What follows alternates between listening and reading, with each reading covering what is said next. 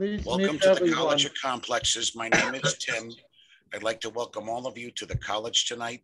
The College of Complexes consists of the following format. First, we have a brief announcements period. Second, we then have our speaker will then speak up to about an hour. Then we'll have a question and answer period where we ask questions and not do commentaries, because at the end, you'll have a chance in a certain specified amount of time to give your rebuttals. Okay, Charlie, if you're ready with the announcements, let's go ahead. Let's introduce our speakers tonight, and the screen is yours, and introduce yourselves, and let's get moving here. So please take it away. Thank you. Well, I'm Candace Davis. I'm one of the co-leaders of Truth Brigade, Illinois. I am part of Indivisible Evanston, which is a part of an Indivisible group we'll talk about in a second. And I'm a retired attorney turned activist working with Indivisible Evanston and Indivisible Illinois. Etta? Hi, I'm Etta Worthington. I live in Forest Park, Illinois, and I've done a number of things in my life, but I've been a writer, a filmmaker, a professor, and I'm right at this point not doing any of those things, and I've been focusing on activism since late 2016. But I've really gotten interested in sharing the truth. All right. And I am going to share our slides with you. Let me share the screen. Hold on.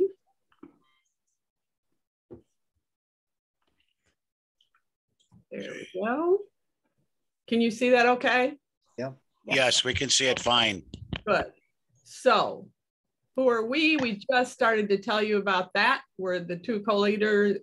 We have a third. She can't be with us tonight. And I think the next question is, what's Indivisible? And Indivisible is a progressive organization formed by two former congressional staffers when Trump was elected.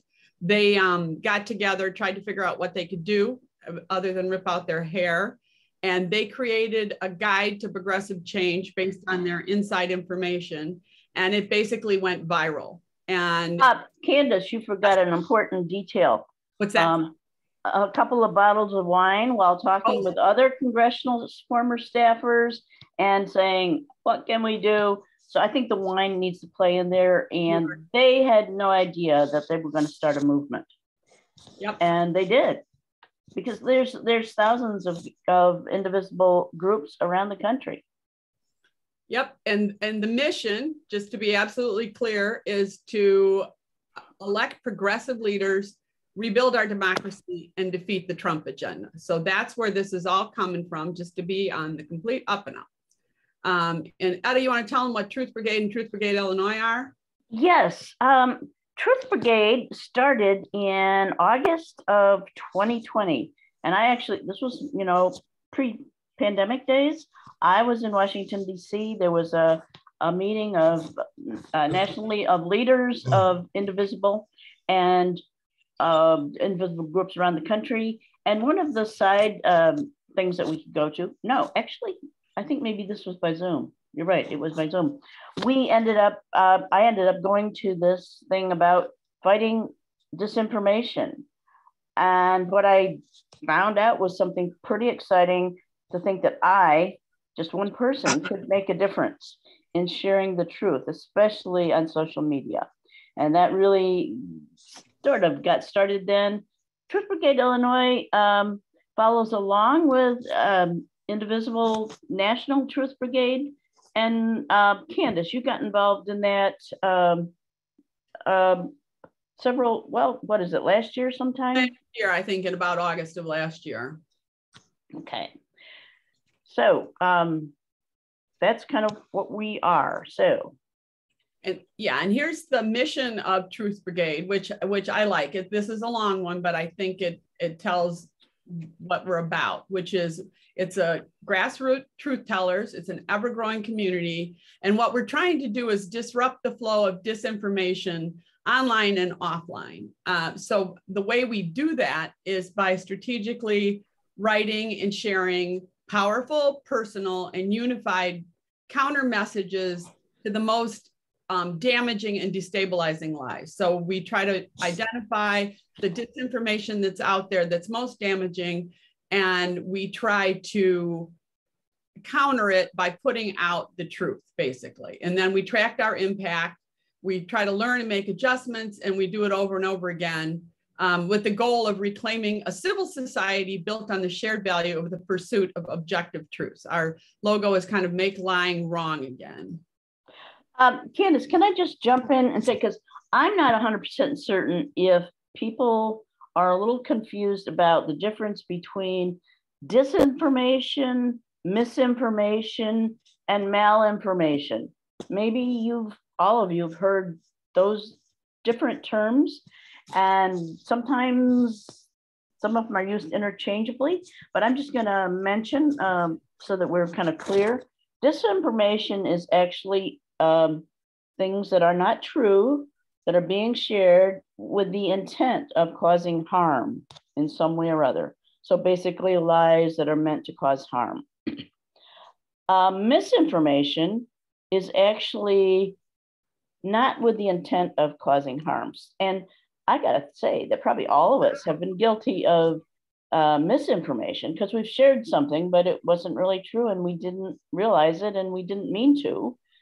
We didn't mean to hurt anybody, but we've done that. So sometimes the lies we might encounter on social media, there wasn't a bad intention for it. It's just, it gets out there and people share it and they don't know.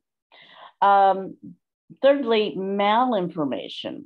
This is has real intention. It's basically taking something that's a truth, but kind of altering it in a way that makes it false.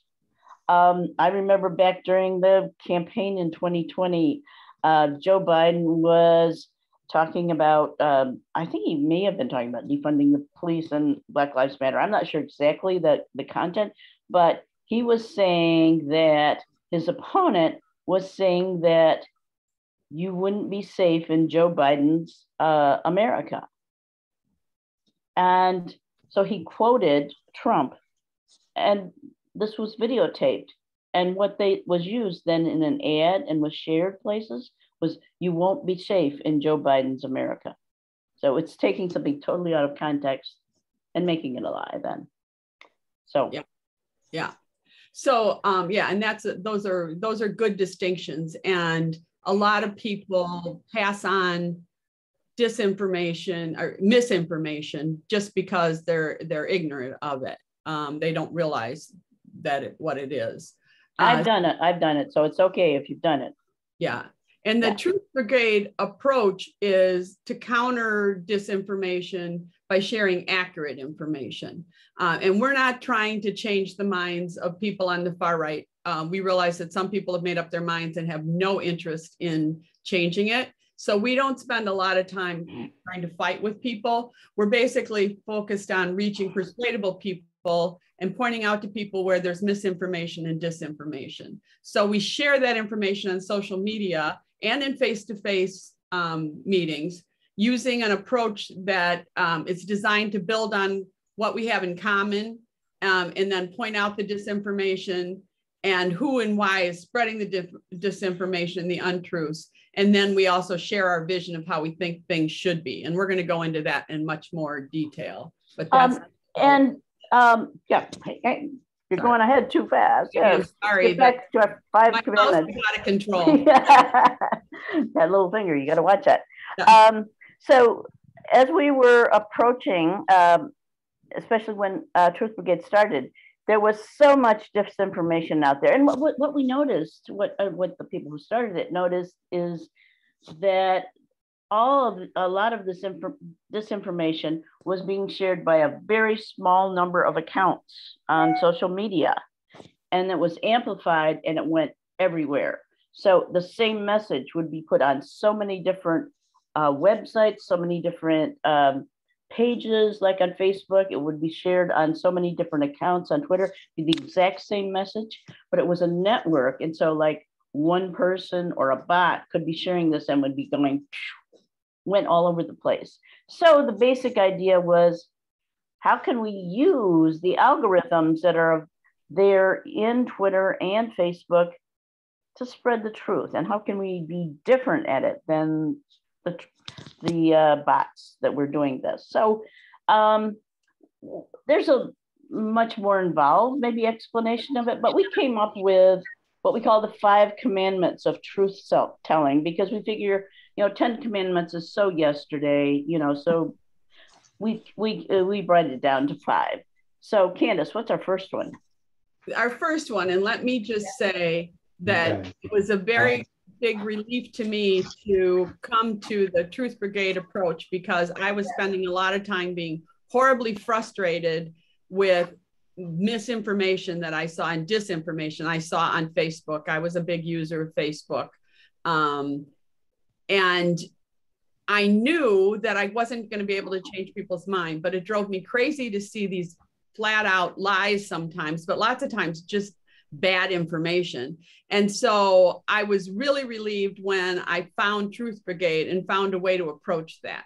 And the first thing they said, in the first commandment is whatever you do, don't engage. Just don't amplify disinformation when you see it out there. Don't respond at all. So that's hard. Commandment. It's really hard, because you want to say, well, you stupid idiot, I can't believe you said that.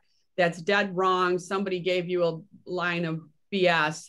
But the first commandment, and since we haven't answered what else we can do, the first commandment you can handle. Just don't amplify it, because what happens is when you comment on a Facebook post, it makes more people see it, and it goes into the algorithm. And even if you put an angry face on it, it makes more people see it. So what you don't want to do is make more people see disinformation. So you want to cover 2? Yes. So what we're going to do then, as responsible sharers of information on social media, is to combat disinformation. We make a new post using a truth sandwich. Now, you might have heard of the truth sandwich. It was a phrase coined by George Lakoff, who was a linguist at University of Berkeley.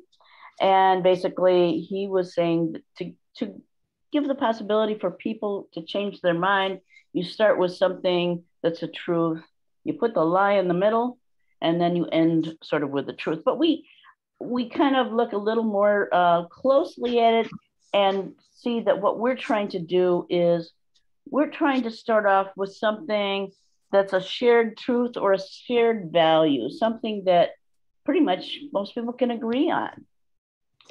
The next part of the sandwich, the juicy part, is where we call out the lie or the bad actor, or we see the villains, and then we kind of look like question, why are they spreading this information, and why are they trying to make me mad, and why are they trying to get me all riled up? So that middle part, we pretty much stay away from naming names. We're more general, but we then question the motivation behind this disinformation that we're seeing.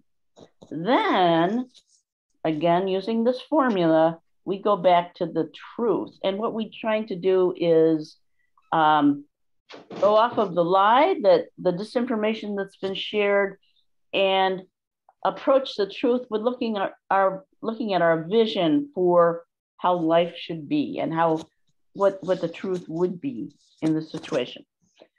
So number 3. Number 3 doesn't want to move. Hold on. There we go. What we try to do then, commandment 3 is use links to credible news sources and or a graphic with your post. So graphics draw people's attention. It can evoke emotion. Credible news sources are always handy, especially if you're disputing something that's a little more, technical. Having a credible news source attached to it is a way to defend what you're talking about. And Candace, I know that I notice things on Twitter and also on Facebook more if it has a graphic or if it has a link. I pay attention to it. Yep, absolutely. Yeah.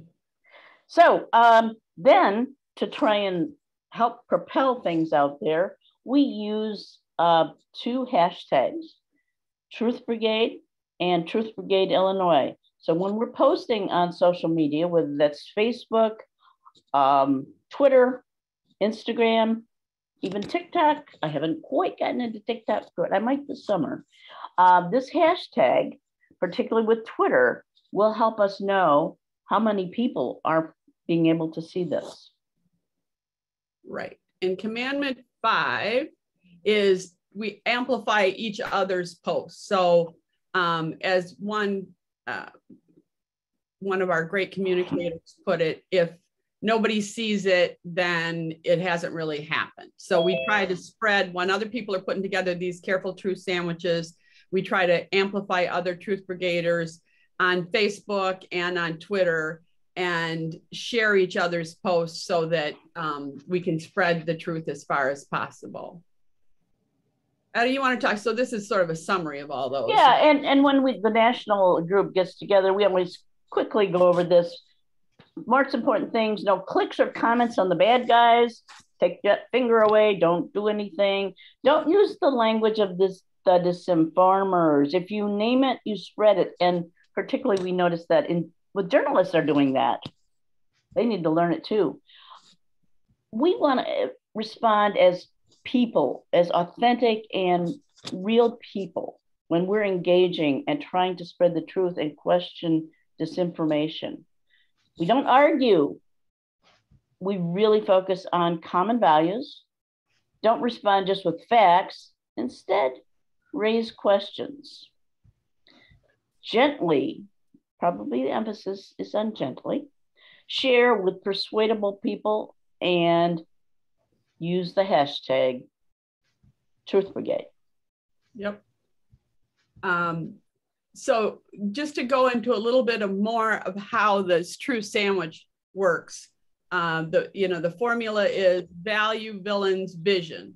So the top of the sandwich is a shared value. So here's an example of a shared value. No matter our race, background, or zip code, we generally agree that we want our children to have an excellent education. I think everybody pretty much wants kids to have a good education. I mean, that seems pretty basic, but I'm kind of wondering, I notice sometimes, Candace, you start off with this, no matter our race, background, or zip code. Why are you using that kind of terminology there? That is part of an approach called the race class narrative, and studies and people looking into this have said, part of what's going on right now is people are trying to divide us by pointing out our differences. And sometimes people who are, people of color or people who are economically disadvantaged, when someone says we and say we agree we want our children to have an excellent education, they don't feel included in that because that we comes across to them as white people, right? Middle-class white people. So part of the race class narrative that we try to work with is to be more inclusive and to bring people together by explicitly stating who the we is. So basically, regardless of race, regardless of background or where we live, we generally agree we want our children to have an excellent education. We're trying to make a bigger we. So I have the worst time, Candace, with the middle part of the sandwich. How about you? You want to talk about that? Sure. The middle of the sandwich is where you call out the disinformation, you name who the villain is that's spreading the disinformation, and you try to get the people who are looking at these truth sandwiches to think about where it's coming from. Why would someone spread this disinformation? So that's where we're trying to reach people to make them think, right? So here's an example that went with that first one. But now certain politicians and special interest groups are advocating dismantling our public education system to funnel public tax money into private hands and create schools for profit. We want people to wonder, and we're pointing out why someone might be there at the school boards trying to cause trouble.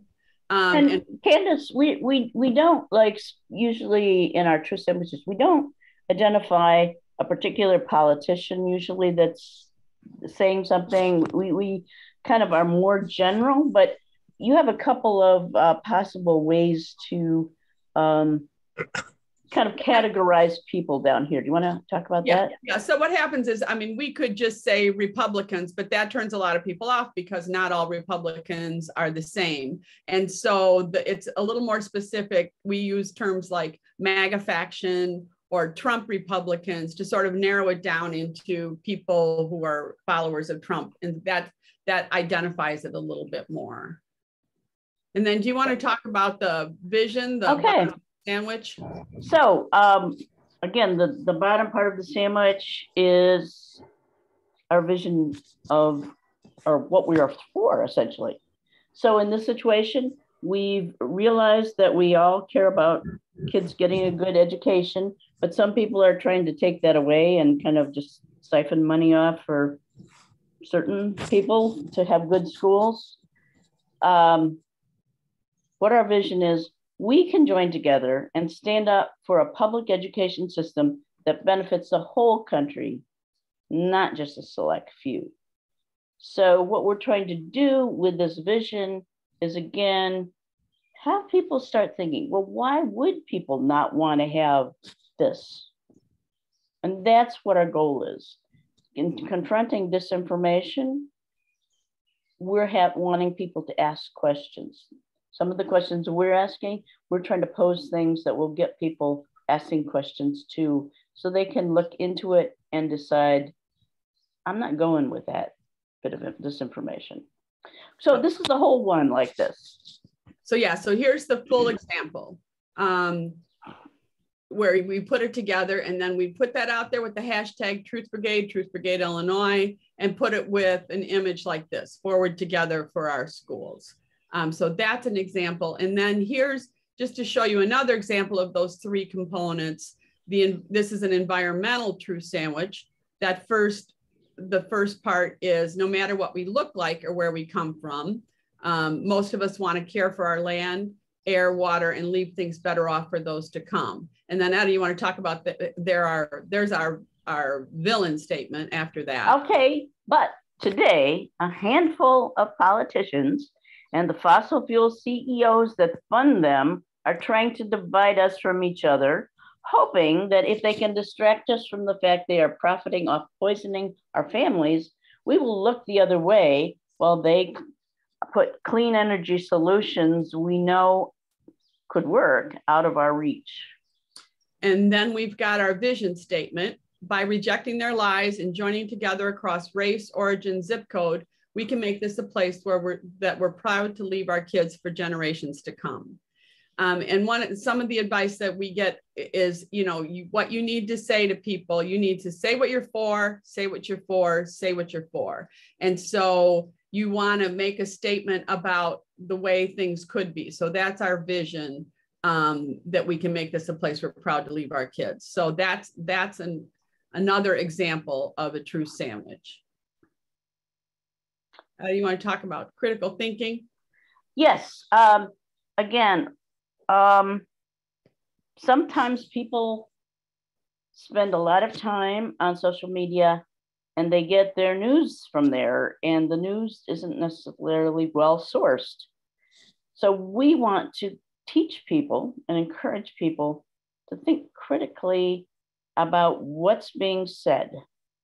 That's something I think we started really being aware was important back when we had number 45 as president, because there were verifiable lies that were coming out of his mouth all the time. And some people believed them. Some people didn't question whether they should drink bleach or not to get rid of COVID germs. This is something that we are trying to have people say, oh, is that right? Well, let's see, where did that come from? Who said that? What happened? And why? Why is he doing that? If people are starting to question, then they can start to open their minds to what might be something, another way to see something that would be not disinformation. And just to support that, there was a study about critical thinking. They found that 85% of disinformation out there is just shared inadvertently. People don't check their sources. That's amazing. Yeah, it really, and so if they found that if people were told to check their sources, it reduced disinformation sharing by 15%, and that impact kept on, that lasted. So we really do open minds by, getting people to think about, hey, why do you think that's true? And why do you think someone said that? And then we already talked about this, but we are committed to fighting the racism and classism, which divides us, by utilizing that race class narrative in our messaging, because so much of the disinformation out there is all about making us be afraid of each other and think that somebody's got more than we've got, and driving us apart. And what we try to do is fight that so that we can come together. There we go. Want to talk about the impact? Oh, yes, the impact. It's always exciting. We're not a huge group of people. There are several hundred people who are part of the Truth Brigade nationally. Well, there's hundreds. I don't know exactly how many, but what we do know is that we can track the number of impressions on Twitter of the messages that have the hashtag Truth Brigade on it. And since August of 2020, there have been, as of last week, 338 million impressions. That means times that it was seen by people in someone's feed on Twitter. And just last week, for a whole week, there were 8.8 million Twitter impressions from Truth Brigade messages that were shared with that. Now, it's not that many people who are getting millions of views.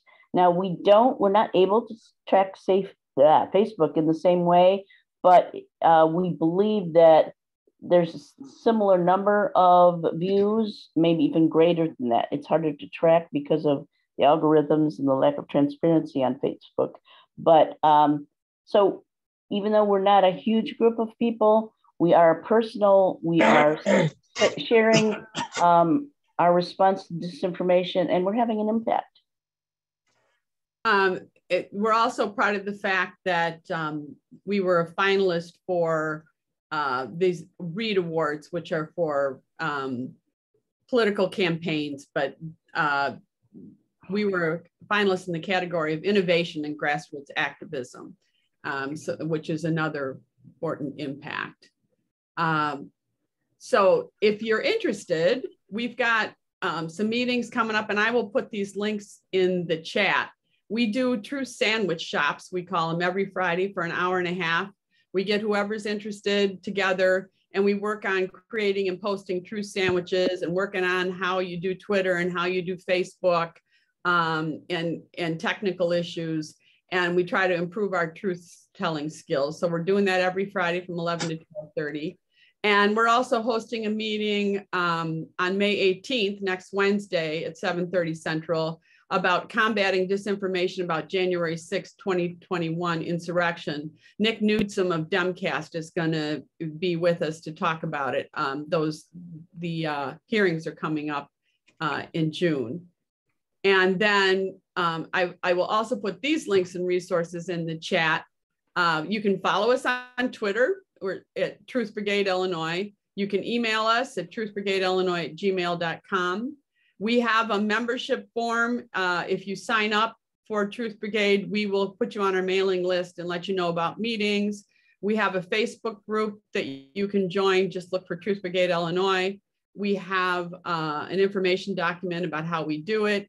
And then Indivisible National has its own sign up form. And then we've got to sign up for the truth sandwich shops. And I'll put them in the chat. Ada, you have? I was going to say, essentially, Truth Brigade Illinois is a group of people who really feel passionately about how the social media platforms have been used most effectively to share disinformation. And we want to effectively combat that. And I believe we're doing that to a degree, and it's only going to grow because we have a very focused group of people who are getting better and better at this. It's amazing what I've learned in the last year and a half on how to effectively message. So. All right. Are you,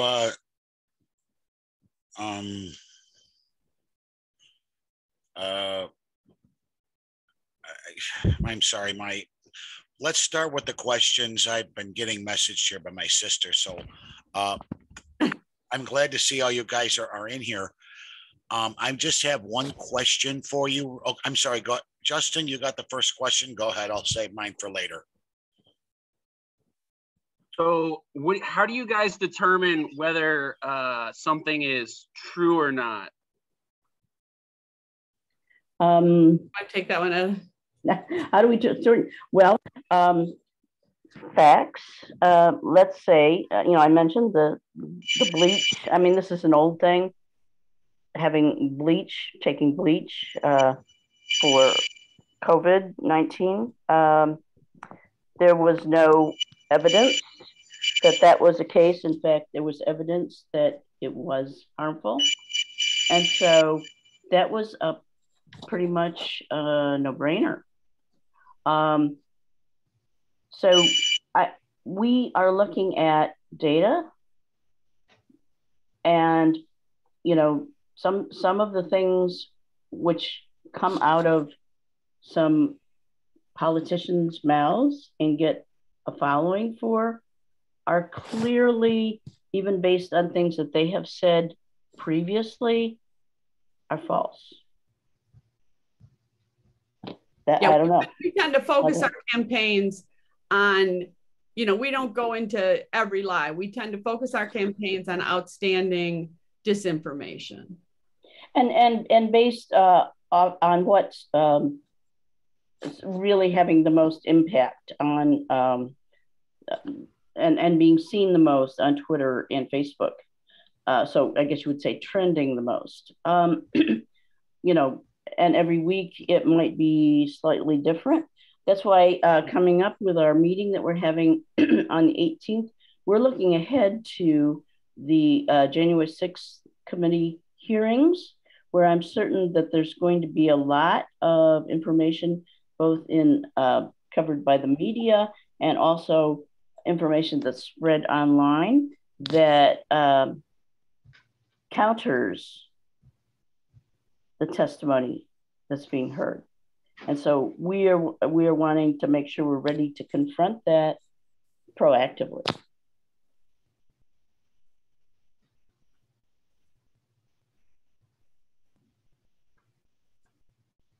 Having trouble here raising my hand. Is anybody else in line? Otherwise, no, go ahead.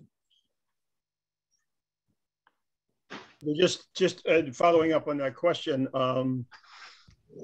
Take one of the hottest items right now in the news, whether it's true or not, this whole situation around defense of Ukraine, that we're protecting sovereignty there. We need a war with Russia to back them off.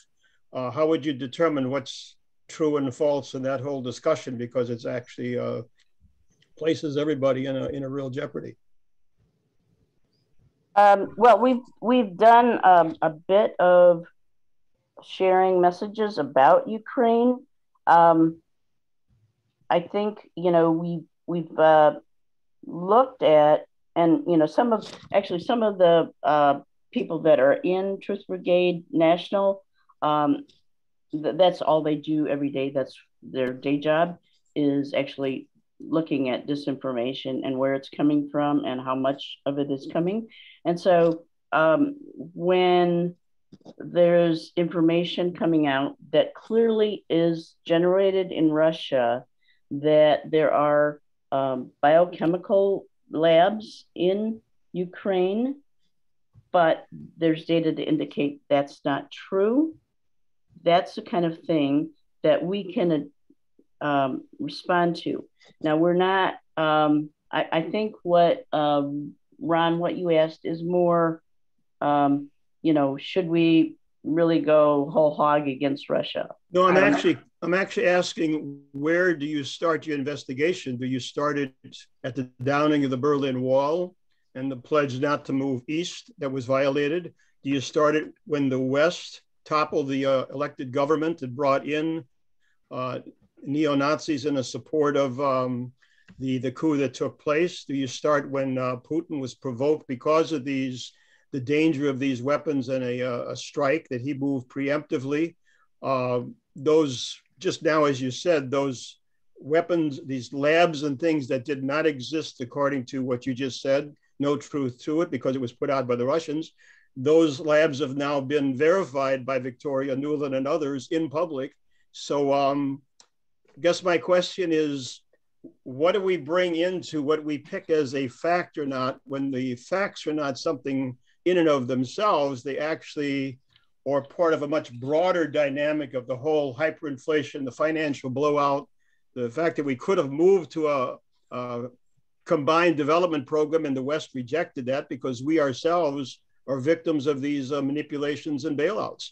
So we get manipulated to fight the wrong enemy. And what you just said, you started with the invasion as opposed to starting back when Ukraine was a sovereign nation, so-called, coming out of the fall of the Russian situation. So again, you pick an arbitrary place to start and an arbitrary place to start what you say is the truth, and you leave out the bigger dynamics. We are not trying to take on the entire world. We research. Well, the entire world's involved in the truth. Well, of course, but we're not trying to solve everything. We identify information that's out there, and if we identify it as disinformation, then we try to counter that with real information. We are not just advocating for one position or another. We're looking at what's out there as issues where disinformation is being spread. But a lot of the information has now been proven to be false. Well, Ron, what specific information has been false? Well, for example, you know, the one that you cited that somehow, or you referred to it, that somehow the notion is still out there that the Russians affected the election, or that Russia is the aggressor here when we've been moving against Russia through NATO. You know, so your choice of what you say is a truth or not is your own choice based on your own assumptions, as opposed to a much broader reality. Well, I could probably say the same to you. I think we have different points of view.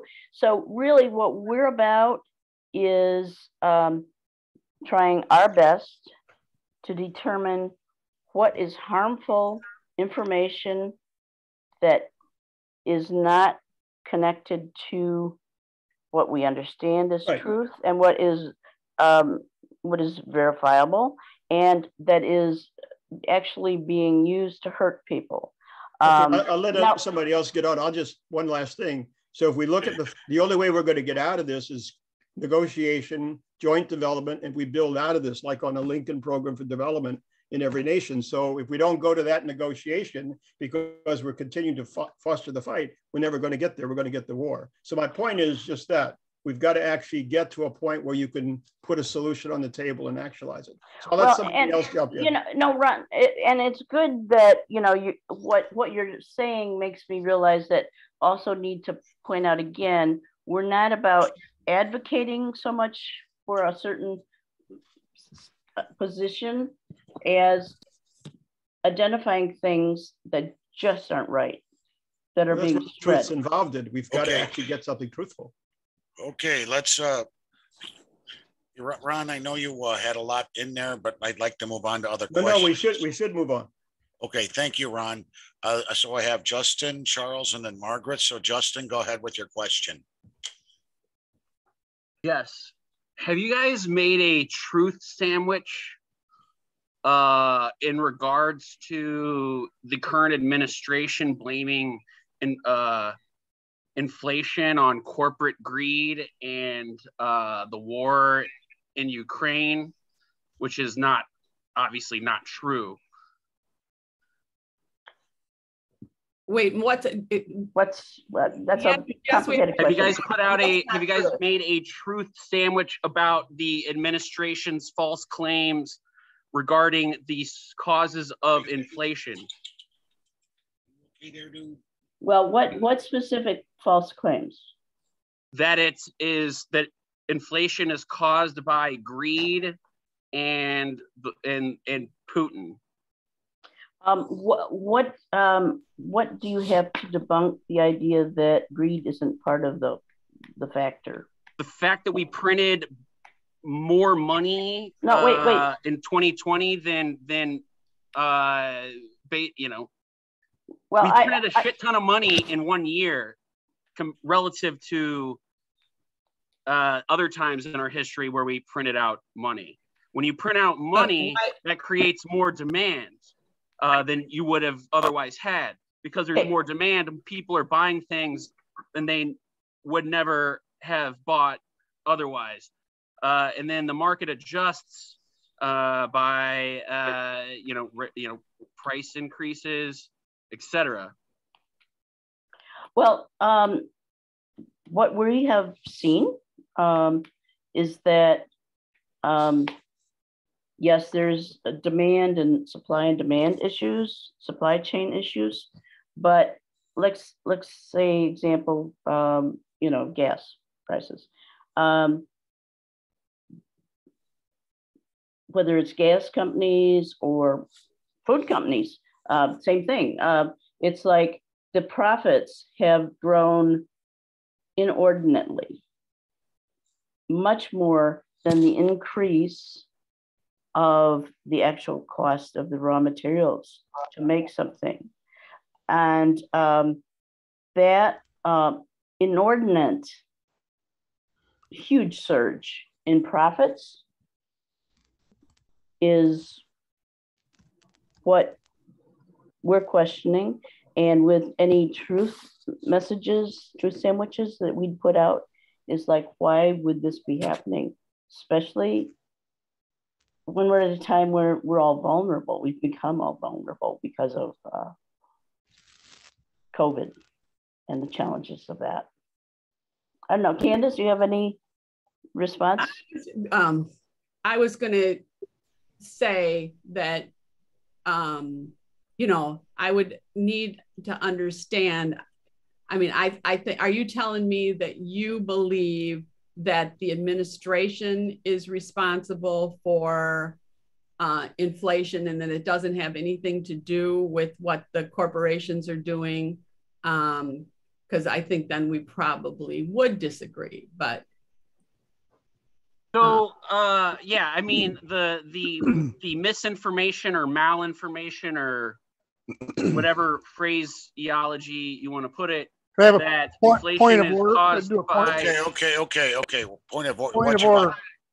Okay. We need to have certain definitions defined that everybody can agree upon before we argue them. And one of them is what inflation is. And the simplest explanation is too many dollars chasing too few goods.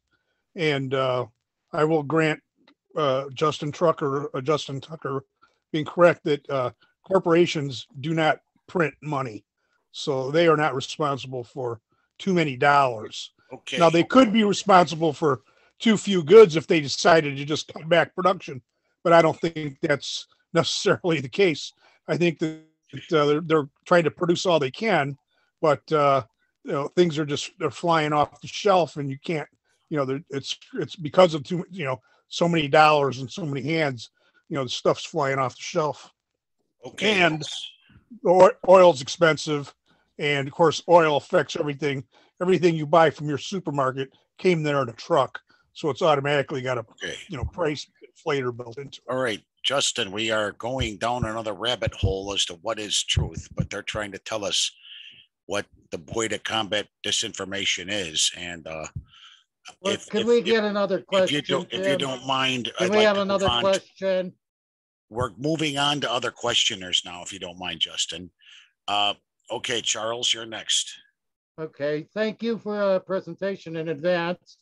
By the way, I want to remind everyone here, we are not here to listen to each and every one of your own personal misinformation presentations. Now, my question is, a lot of people don't seem to rely, and you reference this, on actual valid news reports. And every single day, somebody sends me one of these silly, nonsensical talking head podcasts for some nutcase blubbering on and on and on. And I don't know quite how to reference these or file them away. I'm not certain how to counter them. I mean, last week at the College of Complexes, we had to sit through a 3-minute cartoon with Elmer Fudd. And I don't think that's an appropriate place for these things either. But what do you think about these podcasts that people are relying on? What's the question, Charlie? I don't know what. You let me finish, Justin. Justin, Tim is the chair. Finish, Charlie. You did this last week. I'm asking a question. What do we do to counter people who rely upon these podcasts as valid information? Give us an example. I think. What? All these ones about COVID. Which one, Charlie? Can you be more specific? They have crackpot doctors. Saying what? Oh, God, okay. They were all over the social media. Ivermectin. Yes. Oh, that's actually a good example. All right, let's I'll give you a good example of what he's talking about. Last week, I was talking about the advantages of capitalism and played a little 3-minute cartoon by Elmer Fudd explaining what capitalism was. And I thought it added greatly to the speech. Charlie said to me, he said, well, it's just another damn blasted cartoon. It doesn't say a damn word. And then yes, I'm a mature adult and I expect information above the level of Looney Tunes cartoons. Well, the Looney Tunes cartoon certainly was a good, Hey, I'm the judge of the information, and I. Hey, point of order. Point of order. Go ahead, Justin. Lanny, I don't know why Charlie asked the is question, interrupting. Right? I didn't ask you to answer my question, Tim. I was giving an example of what could go wrong, but anyway. I didn't ask I thought the you questions to give went an to example. the presentators, not somebody else. All right, so I'm sorry. My apologies. I violated our own rules. So go ahead, please. You asked what you do about podcasts and things like that. And there are plenty of them out there. And I wish I had the ability to shut down the bad ones. But what the kind of thing, ivermectin is probably a perfect example, right? Where we find that people were spreading it across Facebook and other places that ivermectin was a great way to treat COVID, when in fact, if you look at all the medical information out there, it's not, and it's bad for people and it hurts people. And that's the kind of disinformation where we would try to not argue with each individual person, but we would put out true statements about the fact that we all want to be healthy and that certain people are spreading it, for profit or whatever their own reasons for spreading the myths about ivermectin. They're being spread, and that what we want is a healthy, is healthy people. And we might attach an article about scientific studies that show that there was absolutely no proof. That's the kind of thing that we would do. Thank you. Okay, I believe Margaret was next on the question. So Margaret, please go ahead. This may be too specific, Candace and Etta, but when I turn on my telephone, I often get a little news break or news flash, and something is coming out saying that the military hierarchy in the Ukraine are saying that Putin is suffering from cancer. There are also somebody saying, I don't know if they are, that alleging perhaps that he was shaking uncontrollably earlier this year. Maybe he has Parkinson's. And then they're finally saying that a coup is imminent to overthrow him in Russia. Now, where does all this stuff come from? And is there any merit to it, Candace and Etta? And that might be too specific a question. Well, it's a great question. Unfortunately, we don't have access to the, we don't have a giant truth machine. We try to take on sort of the, the national, and we try to track kind of the issues of the day that are sort of the most harmful. I've heard the same thing, that he might have Parkinson's. That's not the kind of thing that unless, that's not the kind of thing that we would probably take on, because we don't have any particular source of truth there. And I don't know, is it harmful? I don't know. I mean, is that a problem? But yeah, I wish we had a truth machine where we could say what the absolute truth is. What we do is try to go to the most reliable sources, which of course can be greatly in dispute, but we try our best to find scientific basis, or journalists who've done the research and that type of thing. And we don't take on everything. Right. No, we try to very specific things. Yeah, it's sort of a narrow focus, because we're not going to take on whether or not how to end war. We're just taking on the disinformation that people are spreading around that we feel is harmful.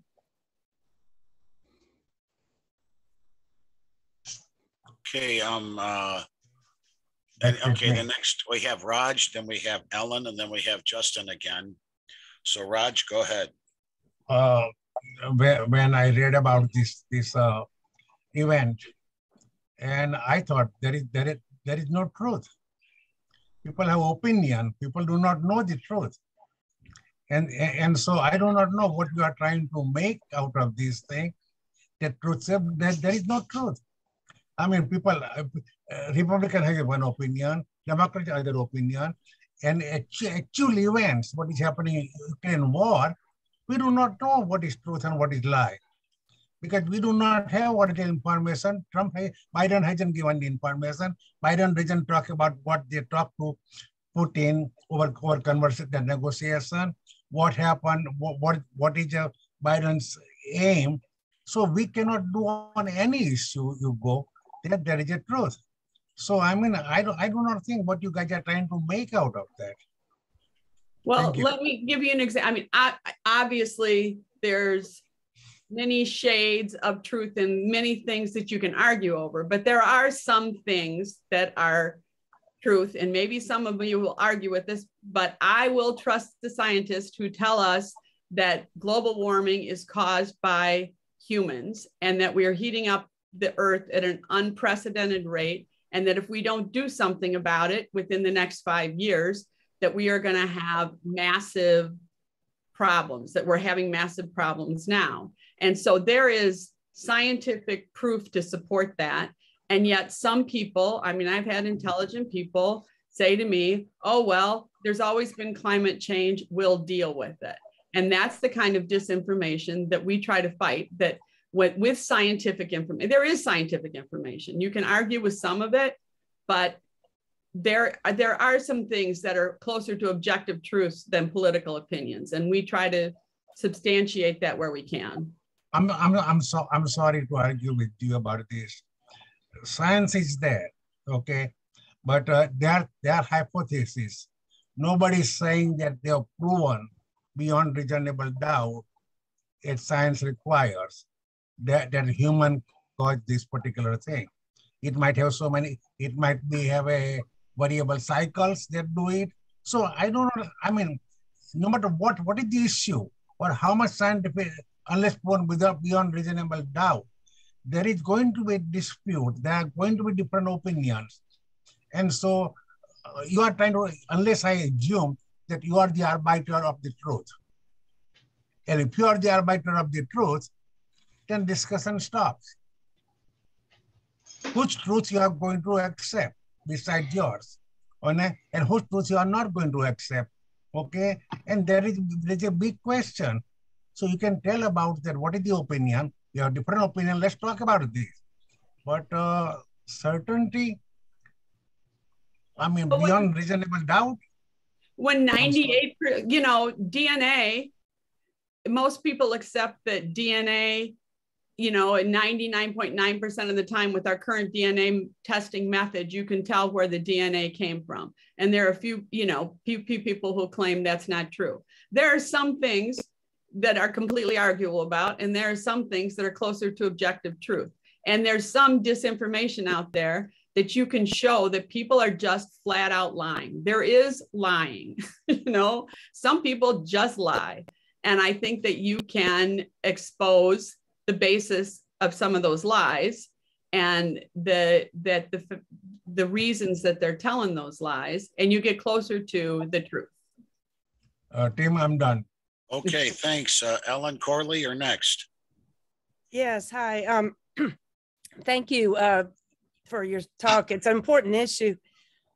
I have been deplatformed.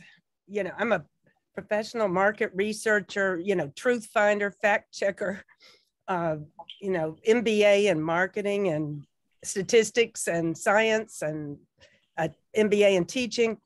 And yet I've been thrown off LinkedIn, Twitter for sharing scientific articles that the first was Michael Yaden. Anybody who uses the word, you know, that vaccine, it's got polyglycol in it, it's got graphene in it, that, you know, that 40,000 people just dropped dead immediately, that the tests were the all-cause mortality rates finally gotten out of Pfizer revealed that they're like, we're not going to show you any all-cause mortality data. And then when they finally got it, it just blatantly shows people are dropping dead, and the stock market went down. But yet every day NPR and presumably your group, you know, is saying, oh, I found an article. They would write, I go, why did you block me? They go, oh, look, here's an article. You said that the vaccines were dangerous and not effective. You know, here's 70,000 scientists saying that, Joe Rogan. And so it's, the evidence has come out that BBC, Bellingcat, Reuters, here's this article, Max Blumenthal came out, you know, that the news is, you know, you got NewsGuard, the fact checkers, you go, oh, here's a fact checker that says misinformation is when someone says there's anything wrong with the vaccine. You know, at some point we really need to get this to an appeals court, you know, like a hey, court. What's the question? Well, I'm saying, have you ever, you know, questioned your fact check, you know, regarding vaccines? I mean, there's 70,000 scientists say, you know, stop this vaccine mandate, don't give it to children, investigate and put Pfizer into prison, along with DynCorp and the CIA and the Gates and all. How many questions do you get? Okay, I'm just asking. Have you ever just let it go? Come up? How many times do you see this as the hugest issue of misinformation in our lifetime? And you know, if you just say, "Oh well, we found an article," that's all there is. We still got a problem. How do you handle that? Well, I mean, we look to reliable sources, and the reliable sources, you know, that we hope Washington Post, the New York Times. They're not. They're owned by the CIA. Those are not reliable sources. There's, you know, tons of evidence that's been suppressed. All right, Ellen, let's let our speakers rebut your question. I mean, answer your question. I mean, if you could address some of the specific, you know, 45,000 people dying, you know, why are they're going to hey, you allow can say this Pfizer for your rebuttal, maybe? No, Justin, I'll sponsor this. You know, the thing is, you've got to clarify whether or not your sources are reliable. Okay, just because they're Washington Post does not make them reliable. Ellen, okay? What do you want, Charlie? Will you kindly chair the meeting? I'm chairing the meeting. I was letting Ellen finish her question. Charlie sets this whole thing up to be unreliable. He's an FBI Red Squad person. Ellen, that wouldn't it's time to turn Ellen off. Ellen, Ellen. It's done at the publisher level. Okay, Ellen, let's let our speakers answer your question, please. I have an answer. What we believed we were coming here was to share the methodology of how to share truth and how to effectively try and have people ask questions and decide whether they would change their mind. And then I'm not going to agree with Ellen, but maybe she would use the truth sandwich in the same way that we would, and could be effective, more effective than she is with how she's presenting information. So really what we're about is a methodology. You may not agree with everything that we take on, but I think the methodology is effective, and that's what we're about. And I have done a lot of research and have had people present to me information that kind of mimics what you said about, you know, how dangerous the vaccines are. And I have seen that information and it has not been documented. People say it's out. It just, I have not found that to be true, but that's just. It's because it's been censored. You haven't seen the truth. They censor Michael Yaden, an expert at thing. So the most expert opinions are just gone. 300,000, scientists gone, and are not given a chance to even be on the platform. This is a Nazi. This is so ridiculous. Problem. Why are we listening to this nonsense? Who is that asshole? What asshole is saying that? Okay, Ellen, you shut up. Okay, you mind your own business. Ellen, I've got a degree in science. I don't think. Oh yeah, fuck you, Doug.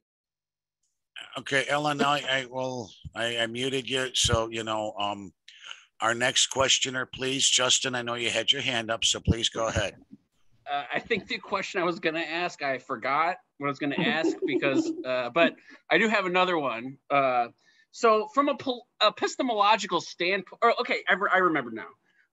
Candace, I believe you said something along the lines of, if you could shut down these podcasts, you would. Well, I'm sorry. That's not fair. That's an overstatement on my part, but there are certain, when you hear people spreading lies that desperate, angry people believe because they want to believe it, it would make me happier if they weren't there. But of course, there's a right to free speech. So, but go ahead, ask your question. I was just basically going to ask, do you see any role of the government to label things as true, false?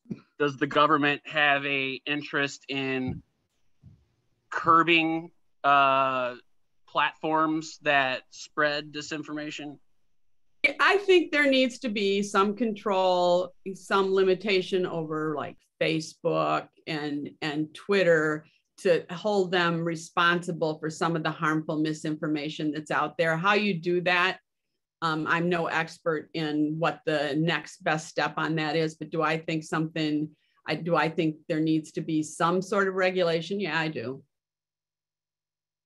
Okay.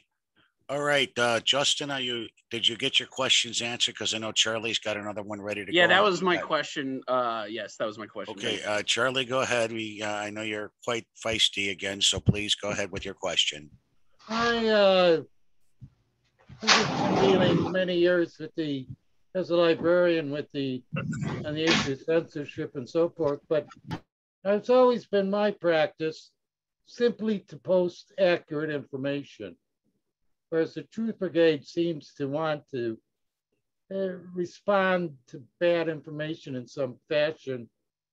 But I kind of maintain that I don't even acknowledge bad information as having any validity to be in print or anywhere, and simply deal with accurate information at any given time. Do you think my practice has any validity? Well, I think you're sharing your own truth absolutely has validity. And I understand your viewpoint that it's like, if we all just backed up what we were thinking and put it out there with our documentation, that'd be great. But the reality is that we live in a world where people are moving fast. They're going through Facebook. A lot of people just don't think it through. And they see something that says, oh my God, this caused a child to die. And then they pass it on without looking into the facts. It's just amazing how many people pass on an interesting story. And the more horrible it is, the less they look at it. And so we kind of want to go beyond just hey, we want to have the integrity to say what we believe is true and back it up, to we want to counter some of the bad stuffs out there that people generally aren't bad people. They're just often getting bad information. And we want to try to help them get as good of information as possible. Okay, Charlie, did you get your question answered? Yeah, thank you. All right, Raj, you're next, and then I'm gonna raise my hand and get a question in. So I'll be next after Raj. Go ahead, Raj. Go ahead, Raj. Unmute, Raj. I think I muted you by mistake. Okay. I'm sorry. Couple of weeks back, I posted a video of some guy talking about Twitter and what that is about. And he indicated this is just people are making noise. It doesn't have any validity in terms of influence or in terms of reality. It just millions of people are making just noise, or, I hear the water cooler and they are saying this and that. And that is reality. So serious discussion on any issue is rare. Sometimes I find in New York Times, a columnist, they say, and some people respond, probably that's probably most seriousest thing I have found. And still, it's not perfect. Okay, it's still people expressing their opinion, their historical experience. It's just like Biden is doing. He's drawing on historical experience and acting in a modern time that's not valid. And this is what is happening. So I mean, for you two people and your group to come out with a truth thing, it just stretched for me. I'm sorry. Thank you, Tim. I'm done. And I understand what you're saying is there's just a lot of garbage out there that maybe we should ignore. But we're trying to go for is to address some of the most harmful things that are dividing us and try to provide people with accurate information and help them think through why they're getting bad information. I think the critical thinking part is, and maybe that's something that we would share in common, even though we might come up with different end results with a number of you in the group, but to be able to think critically about what is happening, why, who is doing it, what's the impact, what's behind it. We're wanting people to do that and not just accept it. And hopefully that's something that all of us might have in common, is that we would want people to do that. Okay. But I'm sorry. Thinking critically is a really very complicated subject, and it requires a tremendous amount of skill and knowledge. Okay, it's not easy. Okay, so I mean, for you to come out, for somebody to be arbiter of say I'm critical thinker, and this is what everybody's posting on the internet. Even scholars are posting. But how do you decide that this is a result of critical thinking? Okay. I don't know the question. Yeah, well, you said how do we know it's the result of critical thinking? I mean, yeah, yes. Well, I guess you never know. I mean, you never know whether or not someone is learning, but sometimes, just to give you a small example, and is that if you put out some information, if someone says, well, I heard that, ivermectin can cure COVID, and they pass it on because they know somebody who's sick, right? And then you put out something that says, hey, think about the fact that, there's scientific proof that it doesn't work and that it's harmed people. And maybe you should think about that somebody's trying to make money off of this, that you might get some people, not all people, but some people to think, hey, maybe I should check this out before I repeat it or pass it on. And so we're one starfish at a time, right? We don't think we can take on the whole world. We don't think we're going to make ignorant people be critical thinkers. But if you can get some people to think a little more critically, if you can get some people to look at the sources a little more closely, we feel like we're making progress. We're, you know, it's maybe smaller goals than you would want, but anything we can do to help, right? It's better than just sitting back and saying, oh, look at those idiots, I'm just going to turn off my computer. Thank you, Tim. I'm done for this question. Okay, now let's go back. I've got a question for you. You know, a lot of these issues go back to our founding fathers and freedom of the press and the art of what they used to call pamphleteering, because they had a lot of pamphleteering back then, which was an equivalent to somewhat of our fake news sources. Newspapers were highly partisan and all that other stuff. What do you find to be, besides the sandwich method, what is the one thing you do to help you determine what the truth is? Or where do you verify your facts from? I'm just curious what sourcing you may do, and then when you you know, like for example, and anyway, I'm just asking you what you find to be some of your best sources for truth. Yeah, you know, there's reliable. First of all, we kind of depend on Indivisible National, who helps with these campaigns. And so I don't have to redo all of their work because I trust that they did the work and they're giving us reliable articles. So that's part of it. But then you kind of Google the hell out of it. You look at, you know, New York Times and the Wall Street Journal and the Washington Post and Scientific American, and you look and see whether or not it's a scientific journal that's run by reputable people and that has, you know, studies, especially when you're looking at science. Peer reviewed. Yeah, peer reviewed.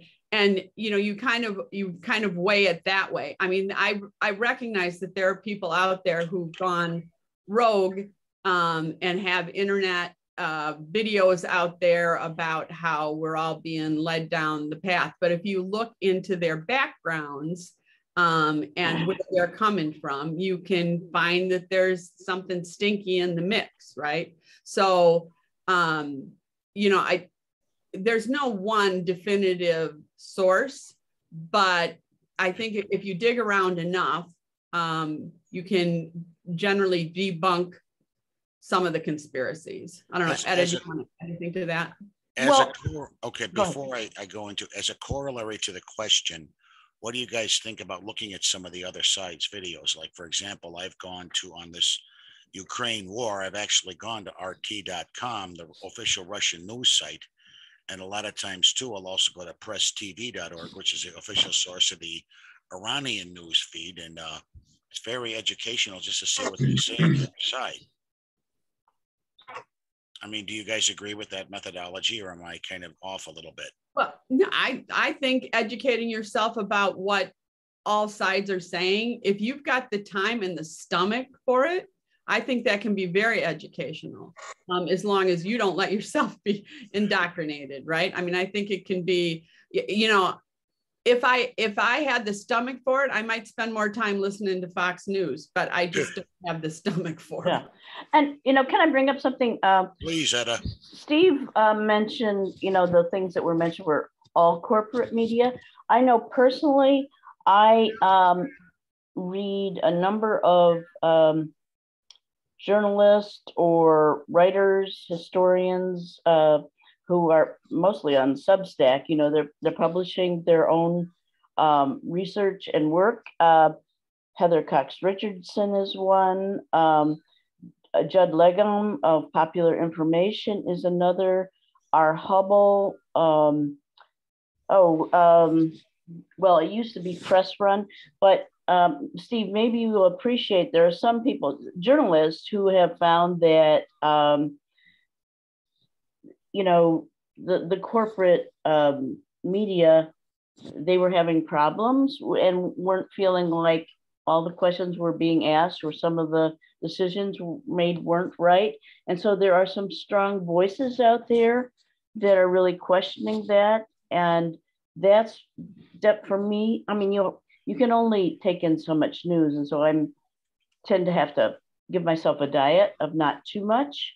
But I'm trying to look not just as Steve was kind of suggesting, not just the corporate media, but some other people who are questioning what the corporate media is and actually doing good journalistic work and you know, they don't have the agenda that you know, the big corporate media has, perhaps.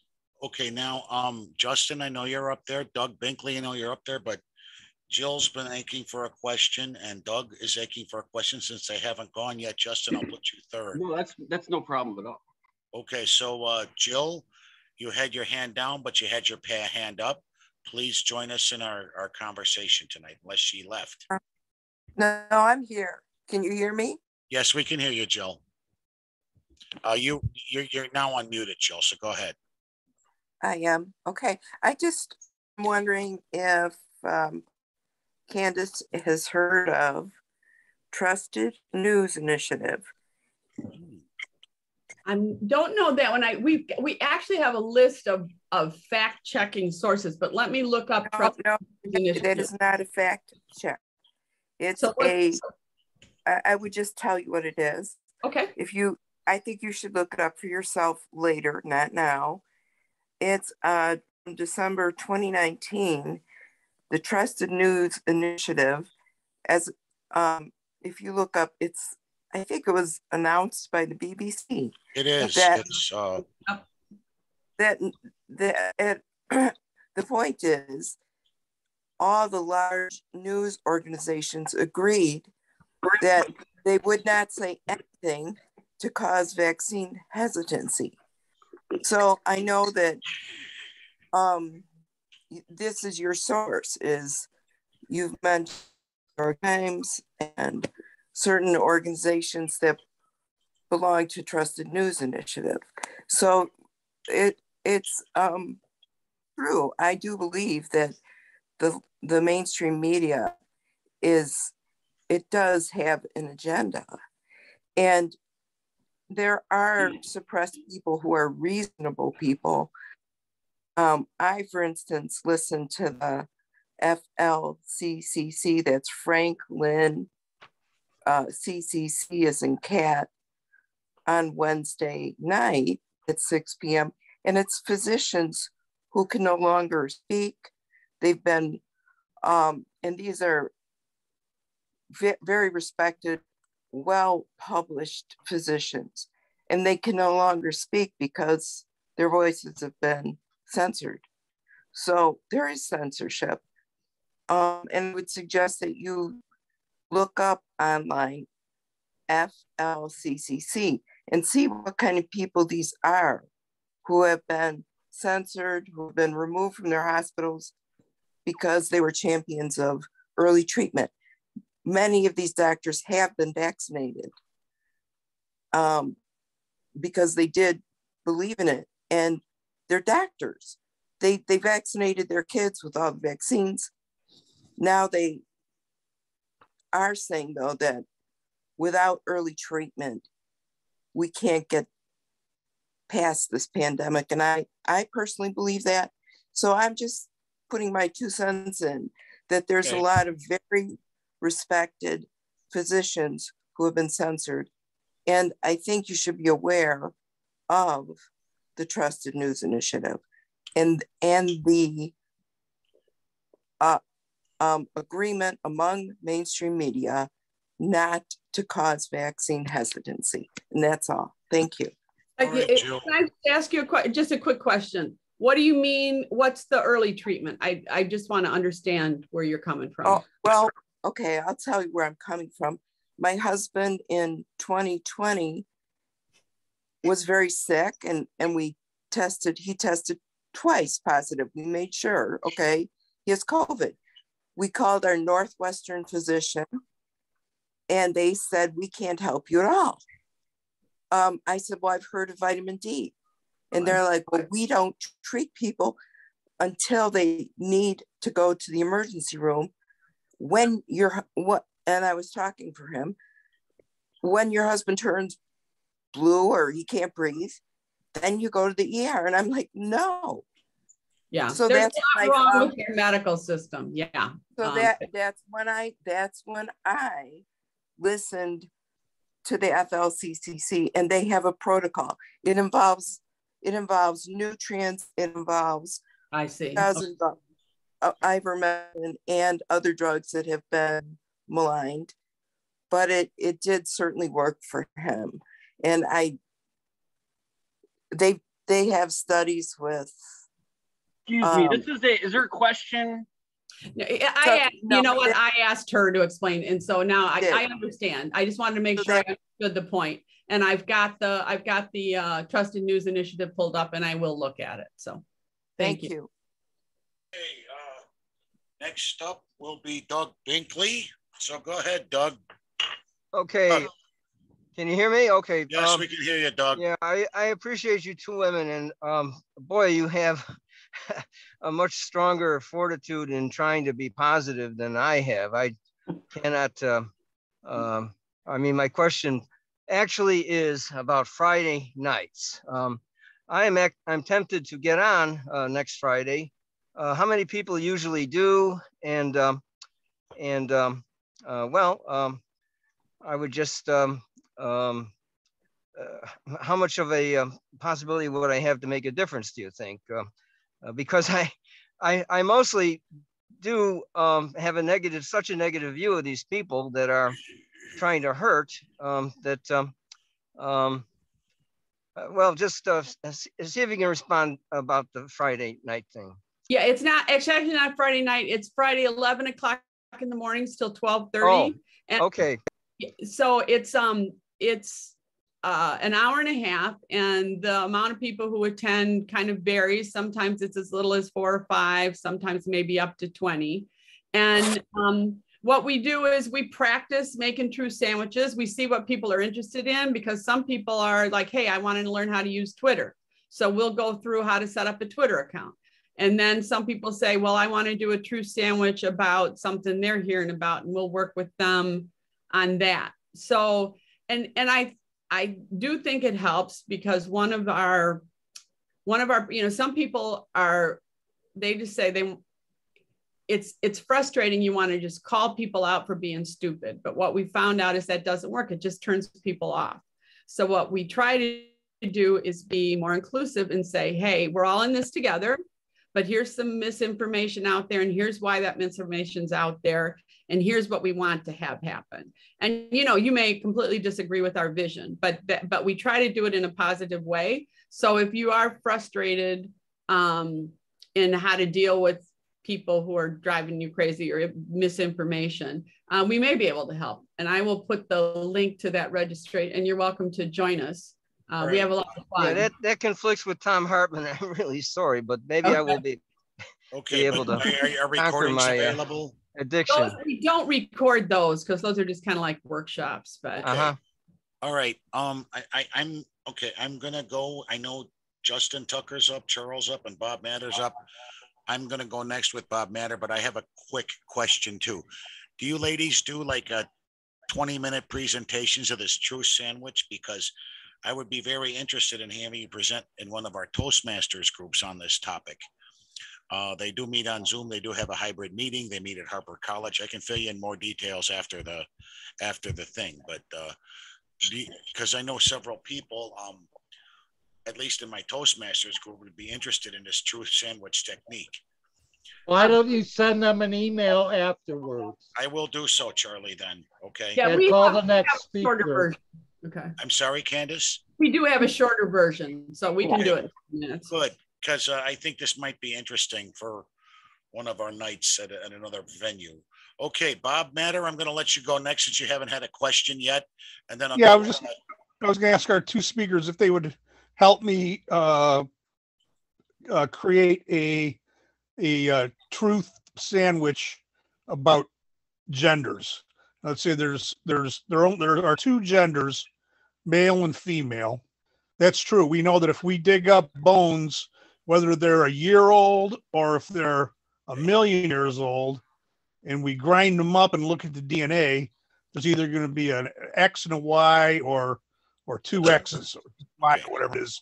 So we know that there's always been, always will be two genders, and the danger of this gender dysphoria, of course, letting a 4-year-old declare that they're a member of the opposite sex, and then having the government force parents to give them a sex change operation or something. It's just bizarre as hell. It's somebody that you would not pick what they want to eat for their own lunch. Let them go in there and decide what gender they are.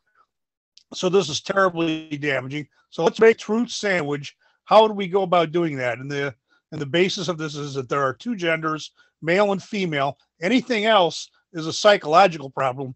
It's a gender dysphoria. It needs to be taken care of by a psychiatrist, not a surgeon. So let's do this. How do we do it? How do we start? We start with the premise first. There are two genders. Then what? But that's a premise. If you want to work on a truth sandwich, that's fine. I think that many people would disagree with you about the genders and cross-sexing. As someone put in there, there's intersex, and there's people who are born with. There are people who are born with hermaphrodites, and there's all sorts. Well, those are birth defects essentially. But aside from that, but the normal everyday person, you're either going to be a male or a female. Well, you know when you look at your bone, look at the DNA in the bones, you go back to those chromosomes, you're either going to have male chromosomes or you're going to have female chromosomes. I actually have a nephew who's got, you've heard of the extra, well, it's scientifically, there are some complications, but that's probably beside the point. I understand you and a lot of other people nephew. So let's build the sandwich. How do we do that? Well, first off, I want to say I'm not building a truth sandwich with you because we don't have a shared truth. If we had, what we would have to have is some kind of shared value. And how do we do that? I don't know that we have it, because it sounds like your value is it must be A or B. That's exactly right. That's what the science says. So I'm not accepting that. So I'm not going to be able to build a truth sandwich with you because I don't accept that as you're not accepting. No. So when you're talking to people though, as I'm hearing you, and a lot of you, I'm hearing you, you folks are so aggressive and so negative that you're just hammering me and pushing me away.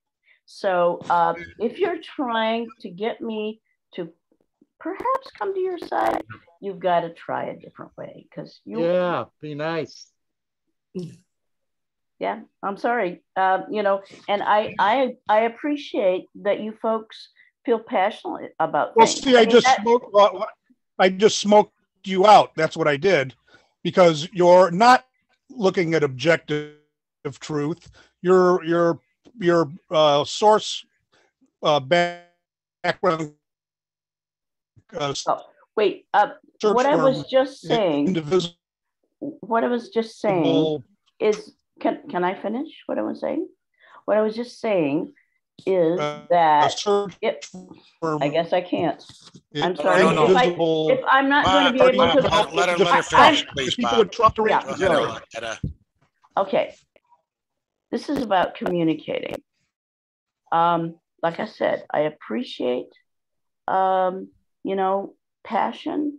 I appreciate somebody caring deeply about something, but the lack of positivity, the sense of possibly being attacked, you are not going to change other people's minds with that approach. And at the core of what we're trying to do, we're not necessarily changing people's point of view, but we're asking them to reconsider, perhaps. And with a sledgehammer, I'm not going to do that. And I have to say, unfortunately, some of you have a lot of sledgehammers in your back pocket, and that's just not effective. I mean, I'm not trying to be critical, but that's the bottom line for me. You know what? It's people mentally sick who change gender, and I'm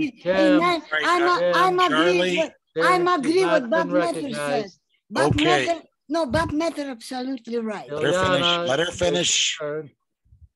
Okay, now. About this matter, Okay, Lana, did you have a question since you popped up? Justin and Charles have gone before, so if you have a question, we would be more than happy to hear it. Just small remark. It's mentally sick who people try to be gay or whatever. Next question. Or lesbians, whatever. It's sick. This is not a question. Sickening. Charlie. I'm a lesbian. Am I sick? Yeah, you are sick mentally. It's not only my opinion, Stop. Disconnect it, please. All right, now, okay. And I'm a medical field. Okay, Lana, let's move on to the next question. It's Charles and Justin Tucker again, since they've been both contributing quite a bit. Justin, I'm going to let you go first, and then we'll go to Charlie. I wish you guys would start asking about methodology instead of trying to promote your own agendas, because these women have obviously got a lot of techniques in how to persuade people and how to verify sources. So, Justin, please go ahead. So, from an epistemological standpoint, this is all very interesting. For one, who fact checks the fact checkers? I think it sounded like Candace earlier said you guys rely on experts. Now, relying on experts, I don't think counts as truth. I think that's faith. So Etta also mentioned that that's not her truth. I guess if that's correct in regards to Bob. So, if I take it that you guys believe in objective truth and then a subjective truth as well, and I'm not sure. I mean, I would actually like to ask Bob's question perhaps more delicately, because I think that that's a question that should be addressed, because I think that a lot of people in the middle hearing that when people say that there's no such thing as two genders or there's more than two genders, I think that might turn some people off. So I think that, I would like to just ask Bob's question, I guess, again, more delicately, and as if somebody from the middle who may be skeptical of some of the more radical gender notions that are out there today, how would you, explain the truth in that situation to somebody? Well, it's interesting. You've raised a whole lot of issues, and whether the truth about whether or not they're two genders. I think if you dig up bones and you can say that most of the time you can identify which chromosome, I think there's a lot more to gender than just whether or not they have an X or a Y X or Y chromosomes, right? I think it's far more complicated than that. So, if you start with, that's what a lot of people do. You start with your own assumption that there are two, there are two sexes, and it's a whole lot more complicated than that. So how many sexes are there then? Let's move on. Let's answer the question. No crosstalk. Can I say something? Go right ahead. You're answering Justin's question. No, I'm not answering Justin's question. Okay, I am just saying, I thought I came to a safe place. I was sharing something that I felt passionately about and was willing to. I thought you had invited us because you were interested in that. I have been told that I'm mentally ill. I don't find that very pleasant, and I'm not willing to continue to be in this medium because gays and lesbians against Lana, it's against the nation. I am leaving, and I wish you all well. But sorry about this. Hey, please enjoy your discussions with each other, but I will not be part of it. Thank you. Goodbye.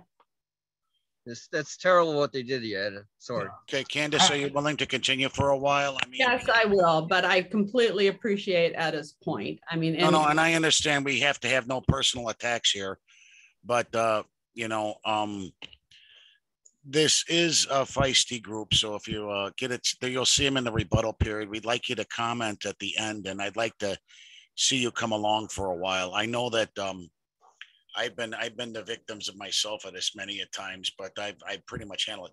Now the thing is, the college is a feisty group, okay, and sometimes people do get a little out of line. And Lana, I mean, you know, we're dealing with stuff like this. Okay, Charlie, you got the next question. Please go ahead. Yeah, as a librarian, we always relied on mainline publications, New York Times, Washington Post, the big city dailies. We stocked books that were put out by reputable publishers, which had been reviewed by librarians and other media sources, book reviewers. And now all of a sudden, there's a whole world of stuff. I'll call it stuff. I wouldn't even call it information that people are relying on. And I think the Truth Brigade is trying to deal with this. I mean, I don't fully understand why people place, like here, a Zoom meeting of who knows who once a week is like the truth. And what's the question, Charlie? Zoom meeting? Justin, please. Justin, will you please, for once, let me finish? Is it okay if I finish? I mean, where in the world do people suddenly accept all of this diddy as information? I mean, and these podcasts are ridiculous. I have to go to a Zoom meeting where who knows who's attending it. I think I'm getting valid. Well, I mean, I don't. Have we gotten rid of all criteria or what? That's all. All right, Margaret, please answer the question if you'd like. You're muted, Margaret. You're muted. I don't have a question. No, where you were in response to our speaker in response to Charlie there. Okay, does anybody else have any questions? I'm sorry, Candace. I'm sorry. Did you want to respond to that? My apologies. No, I was just gonna. I was confused for a minute there, Margaret. You know, technology has made it very much more difficult. In some ways, it's great because there's an access to a lot more information than there used to be, but trying to sort through all that information is extremely difficult. It's quite the dilemma. Okay, at this point, you know what? It's very clearly it's males and females. Lana, you know, and it's one full at a time, please. Lana, we're gonna have to we're okay. She left. Lana is doing every week. She's doing this thing, and that will be clear to her. Okay, this is not a place for you to come out with your own version and insult people, because you've been doing every single week. If you do not like, please stay quiet or don't come. I'm sorry, but you cannot insult people every single week and bring out same topic every single week. If you do not like, if you do not have enough knowledge to understand, and you do not read enough things, then that's your problem, not our problem. I'm sorry. Okay, like I said, one fool at a time and no personal attacks. All right, Justin, you got another question again?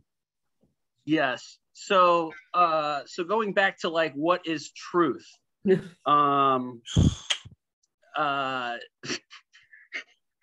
So like, so what is truth? So if we are going to say that that there are more than two genders is misinformation, Justin, please. What standard are you using to judge that? If I were really going to take on that issue, I would be looking at the scientific research on it And I can tell, you know, there's at some point, there's no point in having this discussion because people are coming into this with a completely biased, it's part of the advice I gave, which is people who are on the far side of an issue, there's no point in arguing with them. You know, I can sit here and if you're gonna, you know, do I think scientifically? I asked the question about how do you, my question was about what's your standard of truth? I'm not sure what you mean by what's your standard of truth. If Candace, just I think what he's asking about your methodology about how you find the truth a little bit more. Yeah, well, and like I said, you go to, depending on what the issue is, but let's take something that's not quite so emotionally, well, I could be wrong. This could be very emotionally laden. Climate change, okay? There are people who cling to the idea that we do not have man-made climate change and that that it's not risky and dangerous.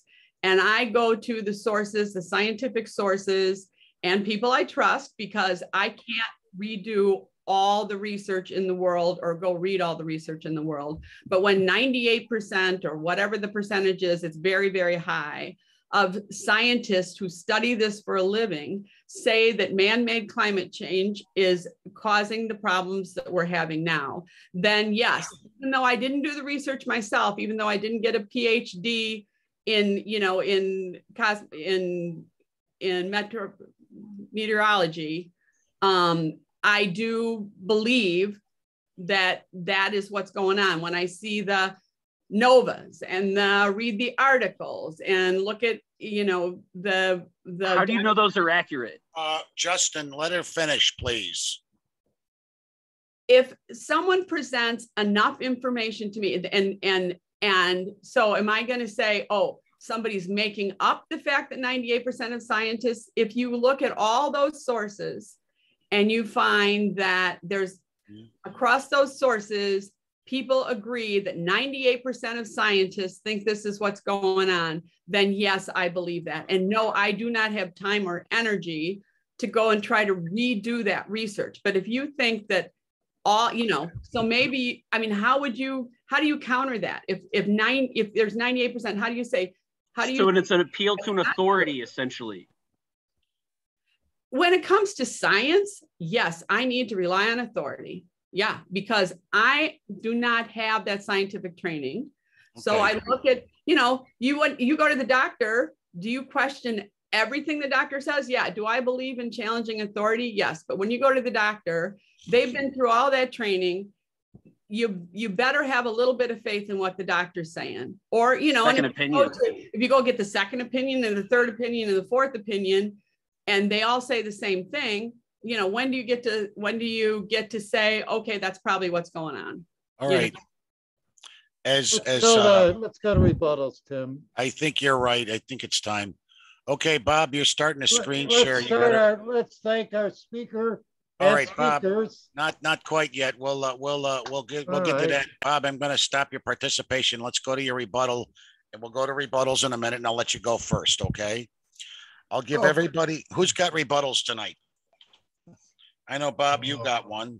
Raj has one. Who else? Doug Binkley's got one. Yeah, put me on, Ron. Ron Betag. Okay. So I got Bob, Raj, Doug, and Ron. Hey, Ron, what do you do professionally? Justin, hang on a minute. All right, so we got Doug. So I got Bob, Raj, Doug, Ron, and Justin. Who else? Anybody else? Charlie. Okay. And I'll probably have one myself. At least towards the end. Maybe I'll go before Charlie does because I know he likes to be at the end. All right, I'm going to go over one more time our rebutters. Bob, Raj, Doug, Ron, Justin, me, and Charlie. I'm going to take your hands down and I'll stick to that thing. If anybody else wants to rebut, I'll be more than happy to put you on the list. And I'll give each of you guys about, I'll say 5 minutes each, 4 minutes each. I'll keep a clock here handy on the thing. I can put one, I don't know if I, okay. So Bob, If you're ready to go with your rebuttal, please do, and then go ahead and share screen. Okay, so, well, I think I smoked our speakers out tonight. That you know, they basically admitted that there is no truth. That they have to find the truth that is permitted. It's basically the Democratic line, the party narrative, the one party system like they have in China. We have here the American Marxists, the Democratic Party. Everything, if it fits that narrative, then it's the truth. And they get that narrative over there from indivisible.org that, you know, and they get, and the stated fact is that allegedly truth finding organization, their objective is to mobilize the progressive vote. In other words, you know, get more Democrats in office. And this is how it's been for, you know, a long time. And I guess they're pretty upset now that Elon Musk is buying Twitter, it looks like, because, you know, this is going to put free speech back on the table again. And they don't want that. They want to control, you know, our access to the information. That's why, you know, we didn't get to hear about Hunter Biden's laptop during the last election. And it turned out that was all true. They made our children wear masks and stay home from school for 2 years, which has caused untold amounts of harm, when in fact children were never and still are not impacted adversely by COVID hardly at all. It's like, it's, you know, almost nil. You know, of course, Sweden didn't mask or their kids or keep them home or anything at all, and they're fine. I was just looking the other day at the national COVID, the government figures, and I wanted to see how things have gone in the last couple of weeks, because there was all kinds of liberal belly aching when they told us we didn't have to wear masks on planes and trains anymore on April 18th. And Fauci wanted, you know, a couple more weeks to study this new variant, blah, blah, blah. And I looked, and it's like, yeah, ever since April 18th, the number of COVID deaths have been dropping. So, you know, there was nothing really to worry about all throughout this whole COVID thing. By the way, you know, it was like 79 or 80% of the people that died had already lived past their normal life expectancy anyway. This was essentially a disease of the elderly and the infirm, the people that usually die of bad flus anyway. And for everybody else, it wasn't, you know, quite so bad. Now I know there's a few instances in there, but the thing is, we, you know, destroyed our economy. You know, we shut so many businesses down, put businesses out of business, and they printed all this money for these fraudulent COVID loans, which I'm seeing all over the place now. And it's created this humongous inflation problem. And we did all that. I think we, you know, an overreaction for something that really, you know, we didn't stop to really look at the truth, at the data, and we weren't allowed to even discuss it. And it's because of people like this that want to censor. This is essentially censorship. That's what it boils down to. Okay, Bob, and you got less than 45 seconds. Are you done? I'm done. Okay, thank you. All right. Our next rebutter is Raj. Go ahead, Raj. Thank you, Tim. The what you two ladies are doing, you have tremendous qualification, and you are very intelligent. And my issue is that truth is probably too much to manage in that name. And so probably what is the best rebuttal or what is the best alternative, something you have to work on then when it doesn't strike people as you are attacking somebody or putting down or doing something in a truth and lie. What is happening in the world is that and it always happens. There are sometimes good or bad people somehow have a leadership quality that convinces everybody, and they take in charge of the society. And this thing has happened so many times, and nobody's perfect, but nobody's all bad and nobody's all good. I mean, I did not like Trump, but I like lots of his policies. And but it reaches a point where his liabilities were so strong that I did not support. I do not like so many of Biden's policy, but I will vote for him again because there's so many things I like about him. So person is not good or all bad, except very few cases. But we have to manage society, and we follow the law and we follow the decision making according to our system. Supreme Court, I think, is wrong, and it's now controlled by some very radical people, and I do not think that they're honorable people. But then conservative people thought about liberal when they were in charge, that they were wrong and they were bad people. So this kind of thing goes on, and we have to figure it out to accept people what they are and move on. The other thing, I think Lana and Robert, I feel very bad. I mean, you know, I'm sorry. I don't want to personally attack, but Bob Robert, if we study it, there is not only a DNA that decides, there is not a or B on a sex. There are hormones there. And hormone can make your penis so small that it's non-functional. The DNA, the hormones in the body can make a pregnant child, the woman's ovary, non-functional. Okay? And this thing happens. And what do you call them? Then sometime a person can have both organs, men and women. Okay, it doesn't work. So if any variation possible, that is going to happen. Dana comes out of a pure hate of gay people and other people, and I'm very uncomfortable about that, because unless you want to speak and then you speak, I do not mind. But you interfere and you just force upon us that you hate it. Okay, thank you.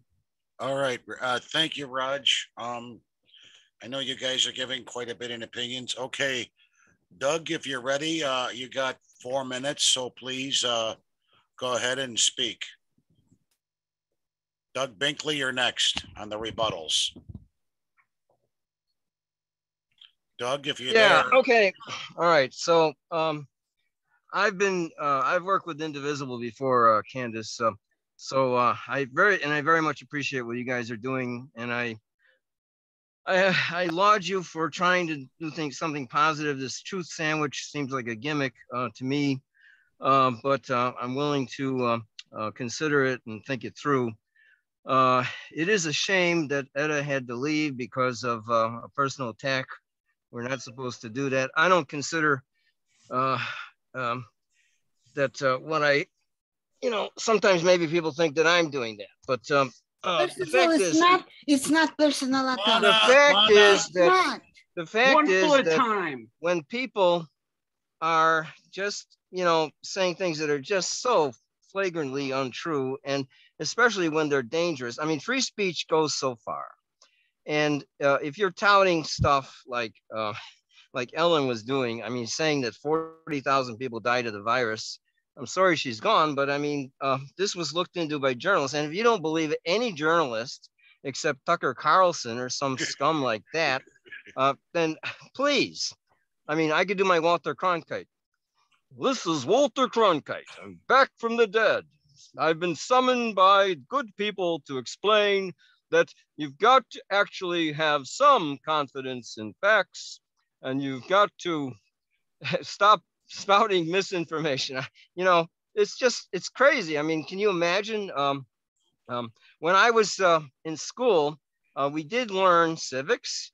We learned about, what a proper citizen does, and we learned the difference between truth and lies. And one of the things was about science. I mean, we learned science. I don't know what people learn these days. I mean, the earth is, I mean, we went over it, the earth is flat, right? I mean, people would say that, but well, how would they explain that the fact of a ship when it was approaching over the horizon, you'd first see the crow's nest, then you would see the mast, and then you would see the deck of the ship, and then you'd see the rest of the ship. Can you refute that? A professor of mine, when I was getting my physics degree at IIT, I mean, he said, well, there was this one student that said that we were living in the inside of the earth and the sun was really at the center of the earth. And he just couldn't get him off of that idea. And I thought, well, this is so, he couldn't seem to shake him from that crazy nonsense. But I mean, when people go to I mean, that was just harmless. The guy was just an idiot. But when people do say things like there's 40,000 people died of the vaccine, and real journalists went and found one of the persons that they claimed died, and they had a video. It was Tiffany. And I saw the video too. It was on the news, of the real news. And she didn't die. They found the real person, and it turned out that she had fainted, but some jerks had disseminated the video of her fainting and said that she died, and just was a plain lie. They never tried to investigate whether she really died or not, or even was admitted to the hospital. Maybe she was admitted for a day for observation. This is just, it's so outlandish. When you're disseminating things that can cause people real harm, that's really where free speech should end.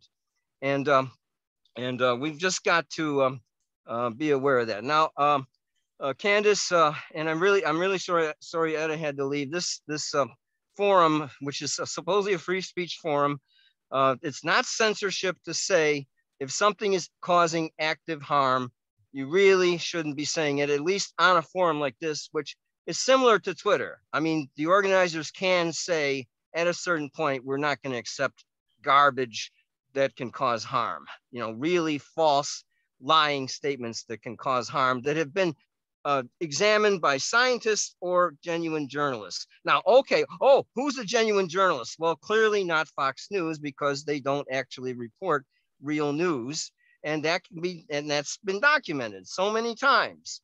And they don't even show the parts of the coup where the crazy Trumpers with their flags they try to show something that seems innocuous and lie that it wasn't a real coup, a real attempt to unseat the government and steal democracy away from us. So I'm just about done, I guess. I hope I will be able to get on Friday. So maybe you guys can give me some tips about how to go after these people in, quote, a positive way. I don't know if that's possible. Okay, I'm done. It is. Thank you there. Ron, you're next. If you want to I'll give you 4 minutes. I let Doug go over just a tad bit because he was on a roll. So Ron, go ahead, please. Unmute.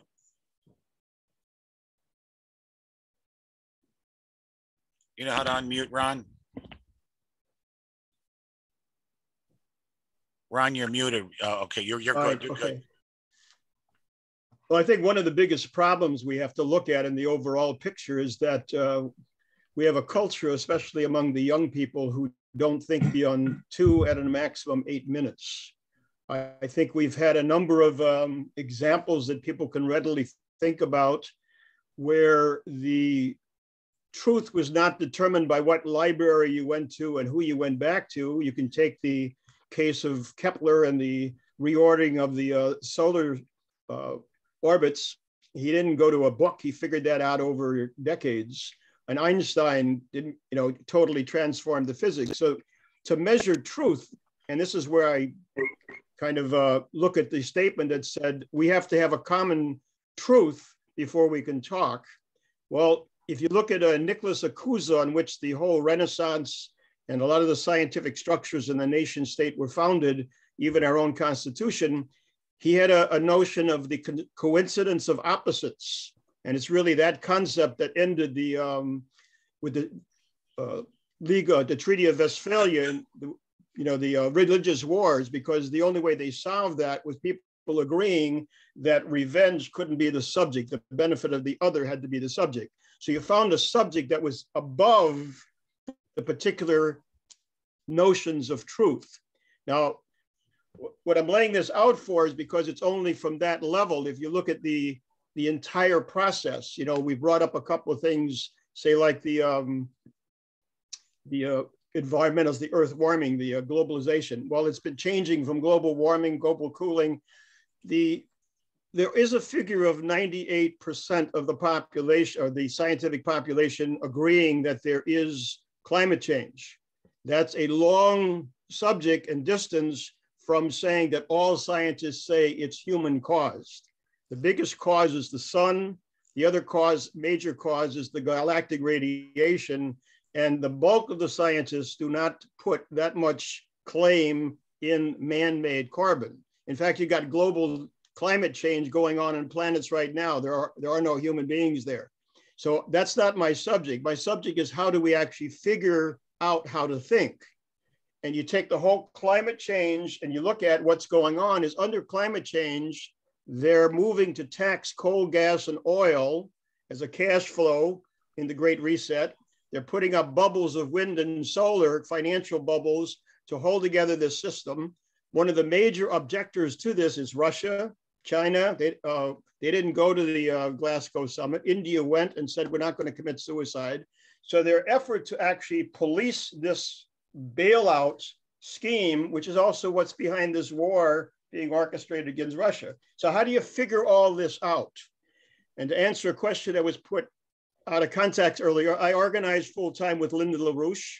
I put a link in the chat, which is an access to our search engine, and people can go in there and put in any subject or any battle, and you can get what we wrote on it over the last 40 years. So people can do research. You also have an ability to get in touch with any time if you have questions on it. But we had a forum that was setting up under President Trump, what's his name? The scientist from Princeton, I'm blocking his name right now, was going to be the head of a forum, cabinet level, to have a public debate. That was shut down. So the question is, you have to have a dialogue. Right now, we have to have negotiations with the Russians and all parties, like we've called for in this international summit, for a new architecture for development. You've got to actually come to this Treaty of Westphalia level where you're talking truth and you determine what the truth is, not on opinion, but what is actually there physically in reality.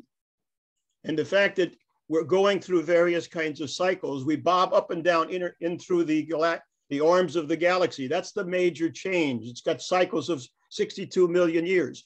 So the question here is, you're not going to get a child who's got an 8-minute attention span or a 2-minute attention span on Twitter to figure that out and to put them on the spot to say they got to make all these other decisions. We as adults have to start acting like adults and say, how do I bring the bigger question in? Right now, we're facing a financial crash and a world war being orchestrated to protect that crash from going in the wrong direction, out of their control. We should freeze that paper and earmark credit at the $20 trillion level into the physical economy. And had we had a health system, then this disease jump would not have become a pandemic. We closed down the whole Hill-Burton hospital system in the United States under, coming out of the Nixon period, and we've never built it around the world. So we really kind of come to our senses, or we're killing ourselves with stupidity.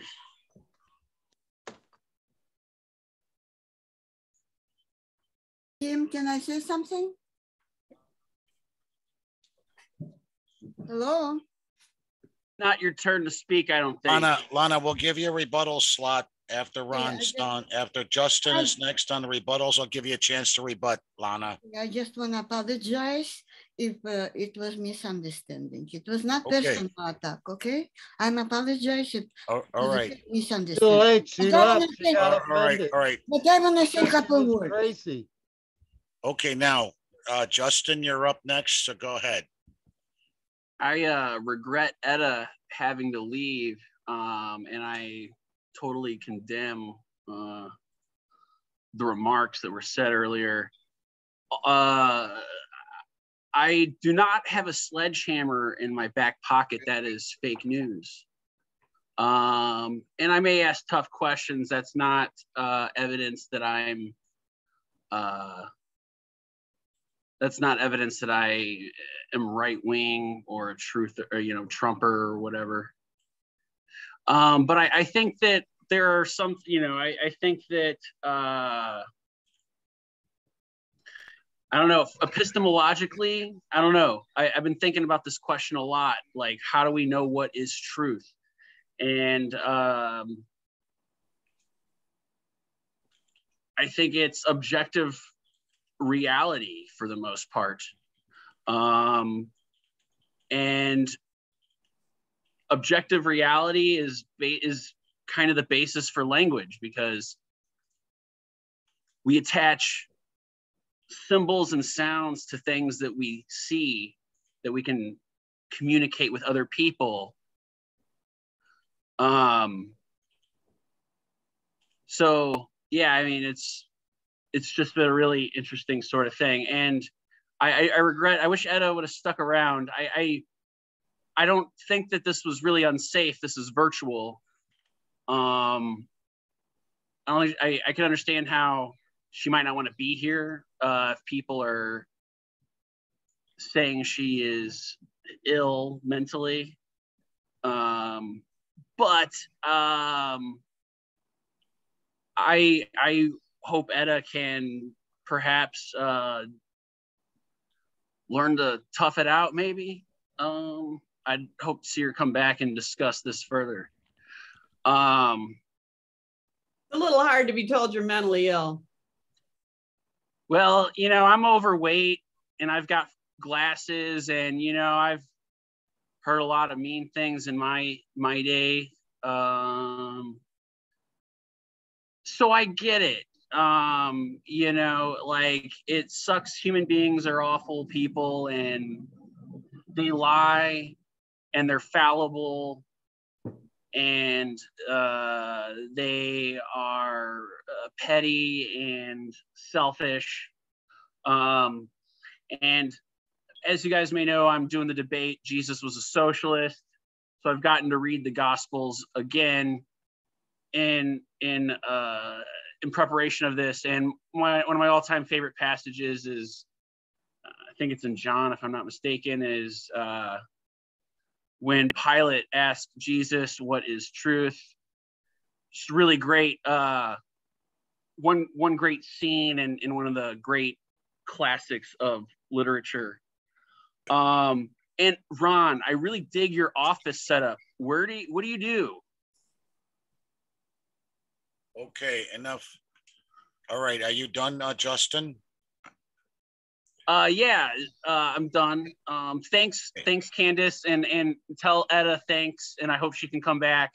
And I think my advice to you guys would just be to, maybe you guys should try to convince some of the, you know, fringe opposite people, because, you know, if you guys share the same objective reality.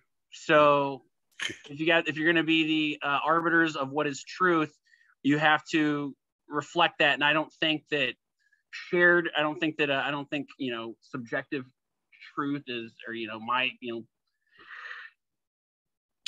you get what I'm saying. Okay. But okay. Ron, I dig your office setup. I want to know I'd love to know what you do. Done or not? All right. It's off the subject. Yeah, I put my email in the slot. Come on, let's go next one. All right, now we're done. Anybody else want to do a rebuttal? Otherwise, yeah, I'm gonna go. Then Sherry's gonna go. Yes. Can I say a couple of words, please? Excuse me. Go ahead, Lana. Very quickly, very briefly. Okay. First of all, it was not personal attack. I'm talking about in general. Okay. So look at, guys. Nature, male and female, right? So by nature, people placed here to be attracted. Okay, I'm not criticizing. I just said my own opinion. And it's not only my opinion, you know. I'm working in medical field, okay?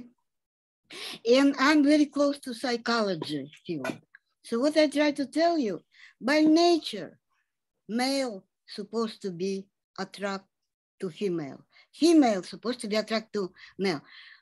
If I'm not even touch this topic, I'm just talking about this is going against the nature. If women attract to women and men attract to men, and I'm not criticizing, it's not my problem. I'm so appreciated. I'm really not even close to the subject, you know. I just try to say, think about it, you know, but they go against nature, these lesbians and gays, okay? You don't know what That's only my nature is. opinion. All right, Charlie, let her Okay, finish. It's a okay, rebuttal okay, time. okay. It's against that, and it's not nice, and it's not right. What people teaching in school, poor kids, how they, you know, these kids like develop, their kids growing up, and male kid, male, female kid, you know, student, female, and they're supposed to have families. They're supposed to have pleasure from relationships. And those lesbians and gays, they just go against nature. And it's not healthy and it's not right. Okay, and again, it's not only my opinion. Okay. Thank you so much for. All right, Lana, we're done. All right, Yeah, Vicky, you want to do a rebuttal now before I go? Unmute, Vicky. Actually, yes. Go ahead, you got 4 minutes. I don't understand against nature. Are you saying homosexuality doesn't exist in the animal kingdom?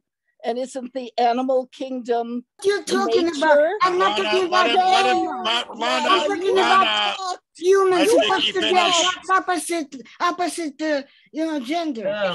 She's muted. She's muted, Vicky. I've had it with Lana. I have had it. I'm totally sympathetic to the speaker who left. If we can't keep a civil tongue in our head, then I don't think this college really needs to exist. And because Tim and Charlie have worked so hard, and I'm really disgusted by your approach, Lana. You don't talk over people, interrupt, say a person is, say lesbians are mentally ill. Yeah, they are mentally. A person says they're in not that category. You continue and you say you apologized, but you did not. Apologies like that are worth no more than I think the thought you gave them. And I am embarrassed to be part of this group. I will never recommend this group. If you're allowed to talk that way to people, I cannot stand that. Okay, now, Vicky, I appreciate your comments tonight because we have had incidences in the past where speakers have left. I'll refer you back to about 3 or 4 years ago when we had one itinerant member. Anyway, enough said. All right, I'm going to give a quick, anybody else wants to do a rebuttal real quick? Well, before I go into mine, and then Charlie will do his. Okay, I'm going to give myself a couple of minutes here. What we're looking at now is the age-old problem of fake news and, and truth. And it's been a part of the conversation as far back as the birth of the free press. If we go into something on the outlines on the historical view of the progress of the human mind, President John Adams scribbled a cutting note, writing in that section where the French philosopher predicted that the free press would advance knowledge and create a more informed public. Adams scoffed. There has been more error propagated by the press in the last 10 years than in 100 years before 1798, he wrote at that time. That charge feels shockingly modern, where we have written the sentiment of 2018, not that at the turn of the 19th century. It's easy to imagine in 112 characters, he might have tweeted it instead. While Chinese monks were block printing the Diamond Sutra as early as 868 AD, and the German printer Johannes Gutenberg develop a method of movable type in the mid 1400s. It took until the Enlightenment for the free press as we know it today to be born. Historian Caitlin Carter drew the attention of Adams's private note at the American Historical Association's annual meeting concerning early America and fake news.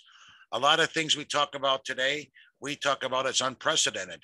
It's important to look back and see how these same concerns and issues have been raised at many points throughout history, going back as early as the 1640s. Partisan notes and broadsides and pamphlets published in England and colonial America were setting precedents for what would become a common practice at the 18th century, writes David A. Copeland in The Idea of a Free Press, the Enlightenment and its unruly legacy. Fake news, as it turns out, is not a recent phenomenon, and so on and so forth. But we've probably seen examples in our daily news themes all the time. And, you know, it was Pulitzer and the other guy, I'm in the late 1880s, 1890s, in the thirst for newspaper circulation, there were two rivals. I think one was Pulitzer and one was Hearst. They were trying to go back and forth with outrageous claims in the news and what is truth. And they were basically trying to boost their circulation.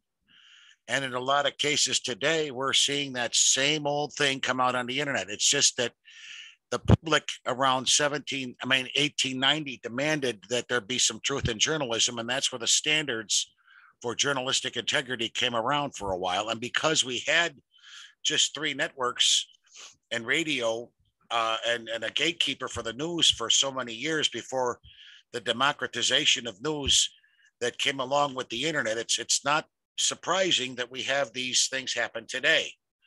And that sometimes going back in history and that insistence of the public for journalistic integrity might just get rid of a lot of this stuff on the internet. Now, I'm not saying that Candace has tried her best to make sure that, the truth gets out. She's talked about some techniques and tactics, but it's like tonight, most of us here at the College of Complexes go with that old Proverbs, the fool is not interested in understanding, but only in the revealing of his own mind. And certainly many minds were revealed here tonight. I myself am a conservative Christian. I'm going to church every Sunday. And, where do I stand on all these gender issues and everything else? I could get into it, but it's not in the best interest of the college for me to get into those views tonight. First off, I don't condemn people for what they believe in. It's up to them where they choose. God made us all a certain way. We're all sinners and we all choose to do our own thing. And, Jesus said, love one another. Anyway, the bottom line is this is not new. This has been throughout history. And if you look at some of the stuff, even on the internet with fake news going back, Charlie did do a good presentation on it at one of the past College of Complexes on 7/1/17. And that's when we were live, and I believe we were still at the, I do believe we were still at the Hilltop at that point, but we did do a good job on examining that issue quite a bit. And if you also remember back too, I gave a good speech on what, when about a week before Trump went into office and was told by my friend Paul Racino what Donald Trump could learn from the victory of the Chicago Cubs. And I did do a good presentation. There's been many a times that we've all gone in here. Now, this forum has basically stayed the same, except when you meet everybody in person, they tend to be a little bit more restrained. Anyway, Candace, thank you for your presentation tonight.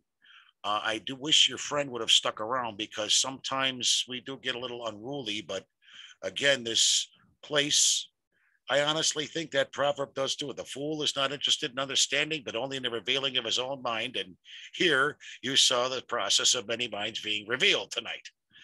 So again, that's my rebuttal. Charlie, you'll get your rebuttal, and Candace, you'll get the last word. So Charlie, please go ahead. All right. First of all, I want to thank Emma and Candace for a nice presentation. I want to thank the Truth Brigade for what they're trying to do. Commend your efforts to disseminate the truth, and you've come up with the methodology that you think works. We have another method here at the college. I'd like to think we're trying to arrive at the truth. Doesn't look like we're succeeding terribly, but nevertheless, the college is open to the public, and we don't have qualifications. We don't maintain memberships, and we've never thrown anybody out, and probably should have, but we're open to the public and a free discussion of debate. We do say no personal attacks. Unfortunately, some people don't seem to be able to inculcate that very simple little rule. I'll be eclectic as usual. First of all, I heard a totally incorrect thing that pamphlets were alternative to the newspapers, and that's absolutely not true. As far as I know in the history of printing and publishing, pamphlets were an alternative to the book, which required, and a pamphlet is 49 pages or less. It depends how books were printed in those days. 2, 4, 8, 16, 32 pages and so forth. You could do a single stitch and it'd be an alternative to books, which were relatively expensive for the day and well beyond the reach of most people. So that's why they established libraries, public libraries. Franklin did, because they simply couldn't afford private books. But that's where pamphlets came about. Regarding the truth, we were talking about vaccinations here. And I even inquired of the speakers, the anti-vax crowd, because I did a search, and then I found out at the very same day it was reported that 15,000 people perished from getting vaccinated. And then right below it, or next to it, just about 40,000 people had perished. And I was somewhat curious how there could be such a disparity of thousands of people in the same day, which led me to believe that perhaps the people were not more willing to get out things like you're talking about, post things without any criteria.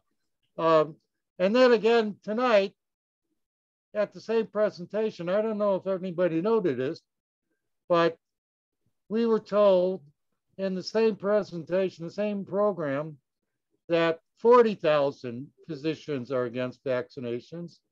And then it grew to 70,000 physicians. And then it grew to 300,000. Well, this was in the same program tonight, which is amazing. Incremental growth in this here. I'm sorry, I'll go switch to another thing. I don't know if I want to pay attention. Sorry, Ron, good to see you. But I'm not certain if I would listen to the LaRouche Foundation on any ecological issues. They have their plan to dig a new Mississippi River in the West, which I find to be incredibly anti-ecological project. I mean, we've got one Mississippi River, and I don't think we need another one. But maybe, please don't take that as a personal attack. Let's see now. The other thing that's amazing about my friend Bob Matter is he's come up with this either or category of sexual orientation. Yet for weeks we kept hearing over and over again about a bell-shaped curve.